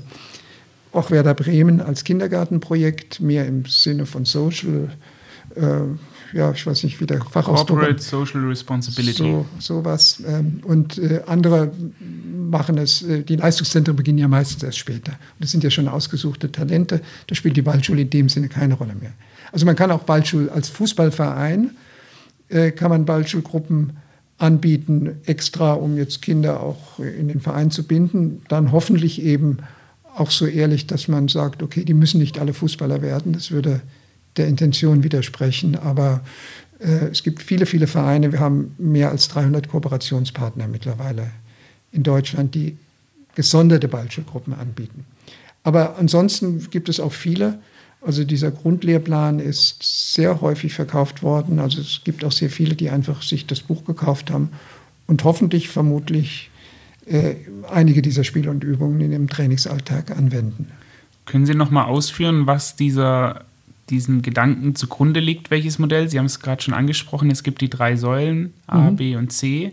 Und daraus leiten sich dann ja übergeordnet weitere Empfehlungen für, du bist talentiert im Fußball oder du bist talentiert im Tennis ab, also so ein bisschen sportartspezifischer. Können Sie da noch mal drauf eingehen, auf dieses Modell? Ja, das ist jetzt eigentlich kein Modell. Also das Modell ist tatsächlich der Ballschule, dass wir zunächst mal sportspielübergreifend unterrichten, auch übrigens in Schulkontexten oder in Kindergärten und es nicht immer was mit Talentförderung zu tun hat. Also wir haben übrigens auch Programme für benachteiligte Kinder mit motorischen Defiziten. Das ist uns genauso wichtig im Übrigen. Aber Natürlich, wenn wir Kinder haben, unausgelesene Gruppen, zum Beispiel Schulklassen, und wir haben 2 Jahre mit denen die Ballschule gemacht, natürlich ist der Übungsleiter angehalten und macht das auch automatisch, den Kindern eine Rückmeldung zu geben. Wir haben aber kein Zeugnissystem oder keine Talenttests, die wir am Ende durchführen. Das ist also nichts Theoretisches. Das ist einfach nur eine Rückmeldung an die Eltern hauptsächlich, zu sagen, wo ihr Kind hat aber sozusagen die und die Talente. Und häufig ist es ja so, das ist eigentlich sogar der Normalfall, dass die talentierten Kinder ohnehin schon parallel dazu zum Beispiel einen Fußballverein trainieren. Jetzt nochmal die Frage, was hilft es mir als Fußballtrainer, wenn ich meinen Kindern im Training den Ball in die Hand gebe und die sich den Ball zuwerfen sollen oder den Ball in irgendeiner Art und Weise hin und her rollen sollen? Was hilft mir das als Fußballtrainer, damit ich am Wochenende mein Spiel gewinne und hoffentlich 2 bis 3 Profis ausbilde in meinem Training? Ja, wenn Sie kurzfristig denken, also ob ich am Wochenende mein Spiel gewinne, da würde ich jetzt sehr bescheiden sagen, ist das Zuwerfen von Bällen wahrscheinlich nicht unbedingt jetzt das, was ich im Training anbieten würde. Uns geht es mehr um die langfristige Leistungsentwicklung und es geht eben noch um Kinder, die eben noch nicht sozusagen schon ausgewählt sind, irgendeine Profikarriere zu machen und in einer Mannschaft spielen, die am nächsten Wochenende unbedingt gewinnen soll. Wenn man auf der Stufe ist, das ist, wie gesagt, es wird ja überall beklagt, nicht nur von mir, sondern von vielen anderen bedeutenden Menschen, dass wir viel zu früh die Wettkampfsysteme haben und entsprechend die Trainer dann auch ja fast gezwungen sind aus ihrer Sicht, die Kinder spezialisiert auf bestimmte Dinge vorzubereiten, obwohl das eigentlich genauer betrachtet nicht sinnvoll ist, sondern wir müssten eigentlich länger Grundlagen schaffen, länger die Allgemeinmotorik schulen und infolgedessen kann ich die Ballschule nicht in diesen Kontext stellen. Also wenn ein Trainer das Gefühl hat, dass er das Spiel am nächsten Wochenende gewinnen soll, dann sollte er besser keine Ballschule machen.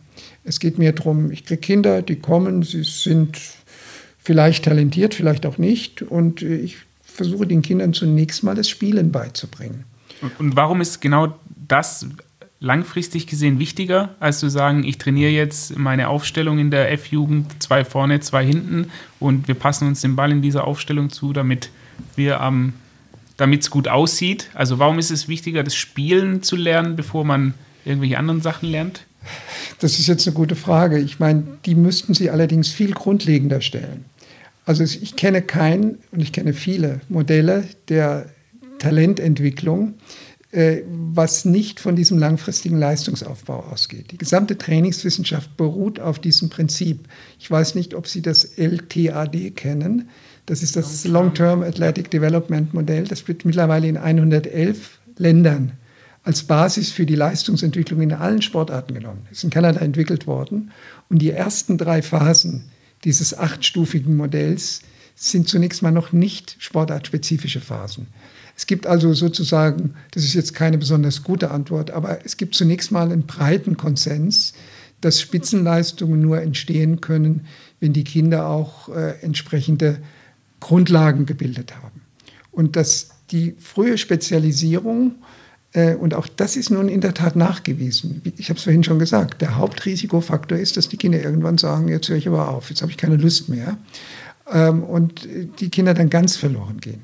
Im Übrigen beim Fußball war bisher immer noch so eine Insel der Glückseligen, ist das mittlerweile auch ein Problem. Wenn Sie mal die neuen DOSB-Statistik von 2020 anschauen, werden Sie sehen, dass Fußball die Sportart ist, die prozentual, nicht absolut, das ist ja keine sowieso. Kunst, ja. Das sowieso, aber auch prozentual mit am meisten verloren hat. Also auch da muss man sich mal da Gedanken machen, ob das so viel Sinn macht, immer früher mit den Kindern da schon so spezifisch zu trainieren. Ich glaube, in der Praxis ist es gar nicht so. Aber nochmal, es ist eigentlich ein einheitlicher Konsens, so ungefähr wie, also wir schicken die Kinder auch erst in die Schule, bevor sie sich im Beruf spezialisieren. Und lassen sich erst eine Berufsausbildung machen und dann haben sie aber, wenn das nicht klappt, sonst nichts gelernt. Also ich sage jetzt mal, es ist schon ein Gedanke, der tief in uns verwurzelt ist, im Sport, in der Trainingswissenschaft. Ich kann Ihnen aber jetzt nicht 15 empirische Studien nennen, die langfristig Kinder verfolgt hätten, die so und so trainiert werden und sagen, das hat und das Ergebnis gebracht. Das ist einfach Konsens und es ist eher so, das ist die Expertiseforschung, wo man guckt, wie haben denn die trainiert, die sehr gut geworden sind. Entweder allgemein oder zum Beispiel hochkreative Spieler waren, dass man guckt, wie haben denn die in der Kindheit und Jugend trainiert. Und da findet man eben sehr konstant, es gibt eine Studie mit allen Olympiathleten von Emmerich und Güllich, das ist jetzt schon ein paar Jahre her, und er hat festgestellt, dass alle international erfolgreichen Athleten aus den Olympiakadern im Vergleich zu den, in Anführungszeichen, nur national erfolgreichen, über ein Jahr später mit ihrer Zielsportart begonnen hatten, signifikant mehr Sportarten in der Kindheit und Jugend ausgeübt haben. Also solche indirekten Hinweise gibt es. Und ansonsten gibt es eine tiefe Überzeugung bei mir selbst, dass sozusagen das der richtige Weg ist, dass Kinder erstmal eine breite Basis erwerben, ganz davon abgesehen, dass die ja sowieso nicht alle Spitzensportler werden und es dann sehr viel wertvoller ist, wenn die Kinder eben auch davon profitieren, dass sie doch etwas breitere Kompetenzen erworben haben. Mit dem Herrn Güllich haben wir auch schon einen Podcast aufgenommen, wo wir auch diese Thematik anreißen. Gut. Jetzt haben wir schon vorangeschrittene Zeit. Ich würde gerne noch 2, 3 Zuschauerfragen mit reinbringen zum Abschluss. Sind sehr unterschiedlich, aber doch sehr interessant. Eine ganz spezifische erstmal. Sehr geehrter Herr Professor Dr. Roth, wie bekommen wir den Sport in die Kitas, Kindergärten und Grundschulen? Haben Sie vom Professor Dr. Wollny das Projekt Meersburger Kindersport, in Klammern Merks, beobachtet und die signifikanten Daten der Vereinsbeitritte gesehen? Was sagen Sie dazu, dass Sport keine Pflichtaufgabe der Länder ist und im Kindersport keine Lobby hat? Ich kann nur sagen, die Frage hat ja schon irgendwie eine Antwort mit drin. Ich finde sie sehr gut und sehr berechtigt. Rainer Wollny hat übrigens bei mir promoviert, also er kommt auch mit der gleichen Geisteshaltung sicherlich in dieses Projekt rein. Wir selbst haben auch sehr viele Kindergartenprojekte durchgeführt, große, sehr große. Und das sogenannte Motorik-ABC, das ist so eine Abwandlung der Ballschule, kombiniert mit Sprachförderung in Kindergärten durchgeführt und haben genau das feststellen können. In diesem Zusammenhang haben wir die Orientierungspläne für die Kindergärten durchgearbeitet und gesehen, dass die, was den Bereich Bewegung, Motorikförderung betrifft, stark verbesserungsbedürftig wären. Und was noch viel gravierender ist, dass die Erzieherinnen in ihren Ausbildungen eigentlich so gut wie nichts über diesen Bereich erfahren. Sehr viele Sprachprogramme vorgestellt bekommen, sehr viele Ernährungsprogramme, dass die Bewegung und Motorik aber viel zu stiefmütterlich behandelt wird, denn wir wissen ja mittlerweile, dass Bewegung und Motorik, das ist übrigens ein Projekt, was wir aktuell machen, mobil, Motorik und Bildung, dass die Motorik in diesem Alter auch extrem die kognitive Leistungsentwicklung fördert. Und also insofern finde ich das auch, das ist einer der wichtigsten gesellschaftlichen Zukunftsbereiche, dass Kindergärten, das sind sie ja schon, sollen sie ja schon sein, Bildungseinrichtungen werden und dass bei der Bildung entwicklungsgemäß die Motorik und die Bewegung eine viel größere Rolle spielt. Was kann man tun? Wir als Einzelne nicht so viel, aber wir bilden regelmäßig Erzieherinnen aus und versuchen eben, und das wird auch wahrgenommen, andererseits muss man sagen, dass Erzieherinnen in ihrem Berufsalltag mit so vielen Anforderungen konfrontiert werden, dass es wirklich auch schwierig ist für die, diese Programme dann kompetent umzusetzen. Aber es ist ein großer Defizitbereich, den wir haben. Das könnte man jetzt auf die Grundschulen genauso erweitern. Und da werden eben die Grundlagen, die entscheidenden Grundlagen gelegt. Und wir mit der Ballschule können ein bisschen was tun. Und es gibt ja Mitstreiter, die Kindersportschulen. Es gibt andere gute Projekte. Das Projekt von Rainer Wollny ist ja hier auch erwähnt worden. Aber es wäre eigentlich sinnvoll, wenn in der Bildungspolitik, die ja bei uns Ländersache ist, stärker diese Bereiche verankert würden. Ich weiß jetzt nicht, ob das jetzt eine richtige Antwort war, aber ich fand es eine sehr schöne Einordnung des ja, die Grundtendenz dieser Frage ist mir höchst sympathisch. Nächste Frage: Inwiefern ändert sich die motorische Lernrate im Erwachsenenalter? Jetzt könnte ich mit Durchschnittswerten um mich werfen, dann müsste man jetzt wieder ein paar nicht 100% bewiesene Annahmen jetzt mit einfließen lassen. Also wenn man sich die Kurve der Koordinationsentwicklung, die ja sowas wie die motorische Intelligenz sein soll und damit eben auch die Lernraten mitbestimmen würde, dann ist die so ein umgedrehtes U. Wie übrigens fast alles in der menschlichen Entwicklung. Es gibt eine Phase des Leistungsaufbaus, des Erhalts, des relativen Erhalts und des Leistungsabbaus. Nun ist es so, dass die Lernfähigkeit, Entwicklungspsychologen nennen das Plastizität, sich umgekehrt verhält. Wir sind natürlich am lernfähigsten in der Phase des Leistungsaufbaus. Es ist immer besser, auf heranreifende als auf ausgereifte Funktionen Einfluss zu nehmen. Und wir haben gute Effekte im Alter. Also wir können sehr gut mit motorischen Programmen den Abfall im Alter verzögern. Nicht verhindern, aber verzögern. Im Erwachsenenalter ist sozusagen normalerweise die individuelle Höchstleistung, wie die denn genau aussieht, hängt von den einzelnen Menschen ab, erreicht. Und das sind in der Tat die Lernraten. Wenn ich an meinem individuellen Optimum herumtrainiere, dann sind die Lernraten etwas geringer. Also das heißt jetzt überhaupt nicht, dass man da nichts lernen kann und nicht anfangen kann, Tennis oder Golf zu spielen. Das funktioniert alles. Man muss aber davon ausgehen, dass die Effekte, das ist beim Krafttraining genauso, wenn ich als Anfänger Kraft trainiere, habe ich schnelle Leistungszuwächse. Wenn ich ein bestimmtes Niveau erreicht habe, wird es immer schwerer. Und so ist es da auch ein bisschen. Also insofern, wir sind lebenslang trainierbar, das ist mittlerweile nachgewiesen. Manche Fähigkeiten sind sogar entwicklungsneutral, zum Beispiel die Ausdauer. Die Ausdauer kann lebenslang etwa mit gleicher Effektivität trainiert werden. Andere, wie die motorische Intelligenz oder die koordinativen Fähigkeiten, haben wohl schon so ein bisschen trainingsgünstige Phasen am Anfang und am Ende der Lebensspanne. In den Talentfördersystemen geht der Trend immer mehr zu positionsspezifischem Techniktraining.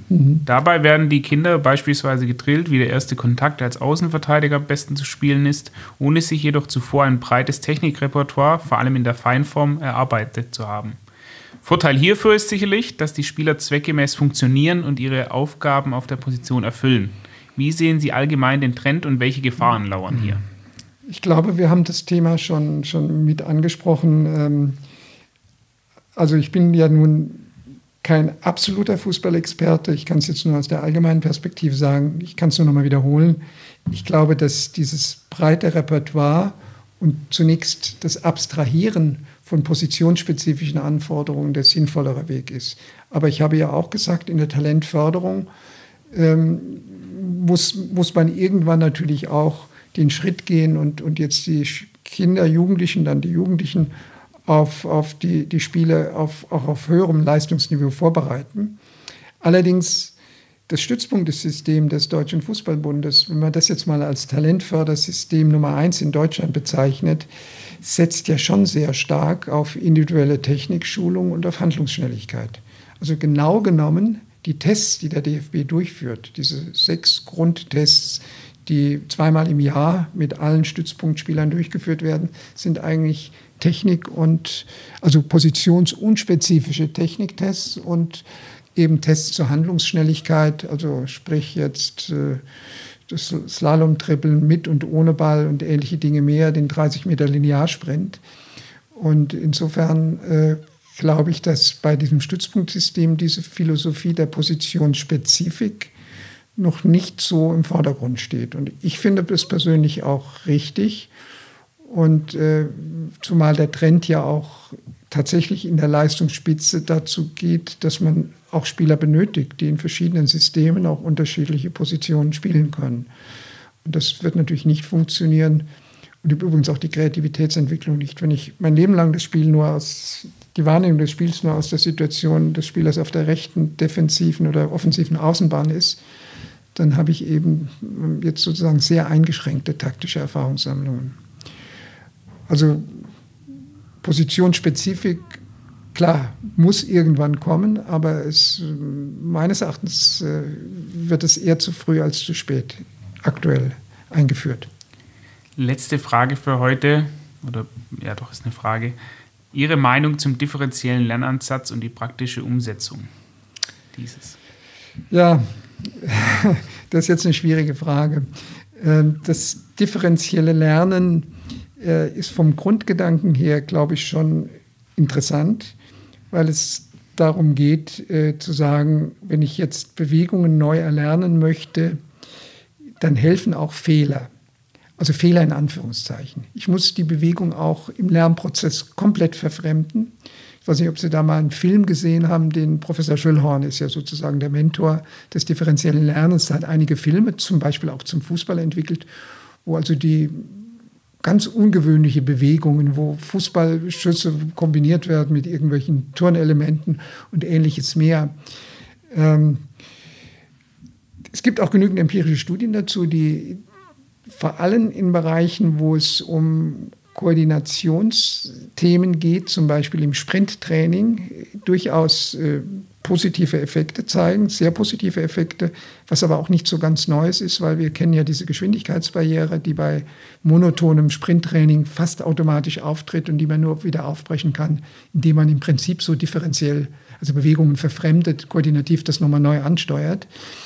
Das Fußballbeispiel finde ich eher ein bisschen belustigend. Ich bin eher für eine Variabilität innerhalb der Techniken.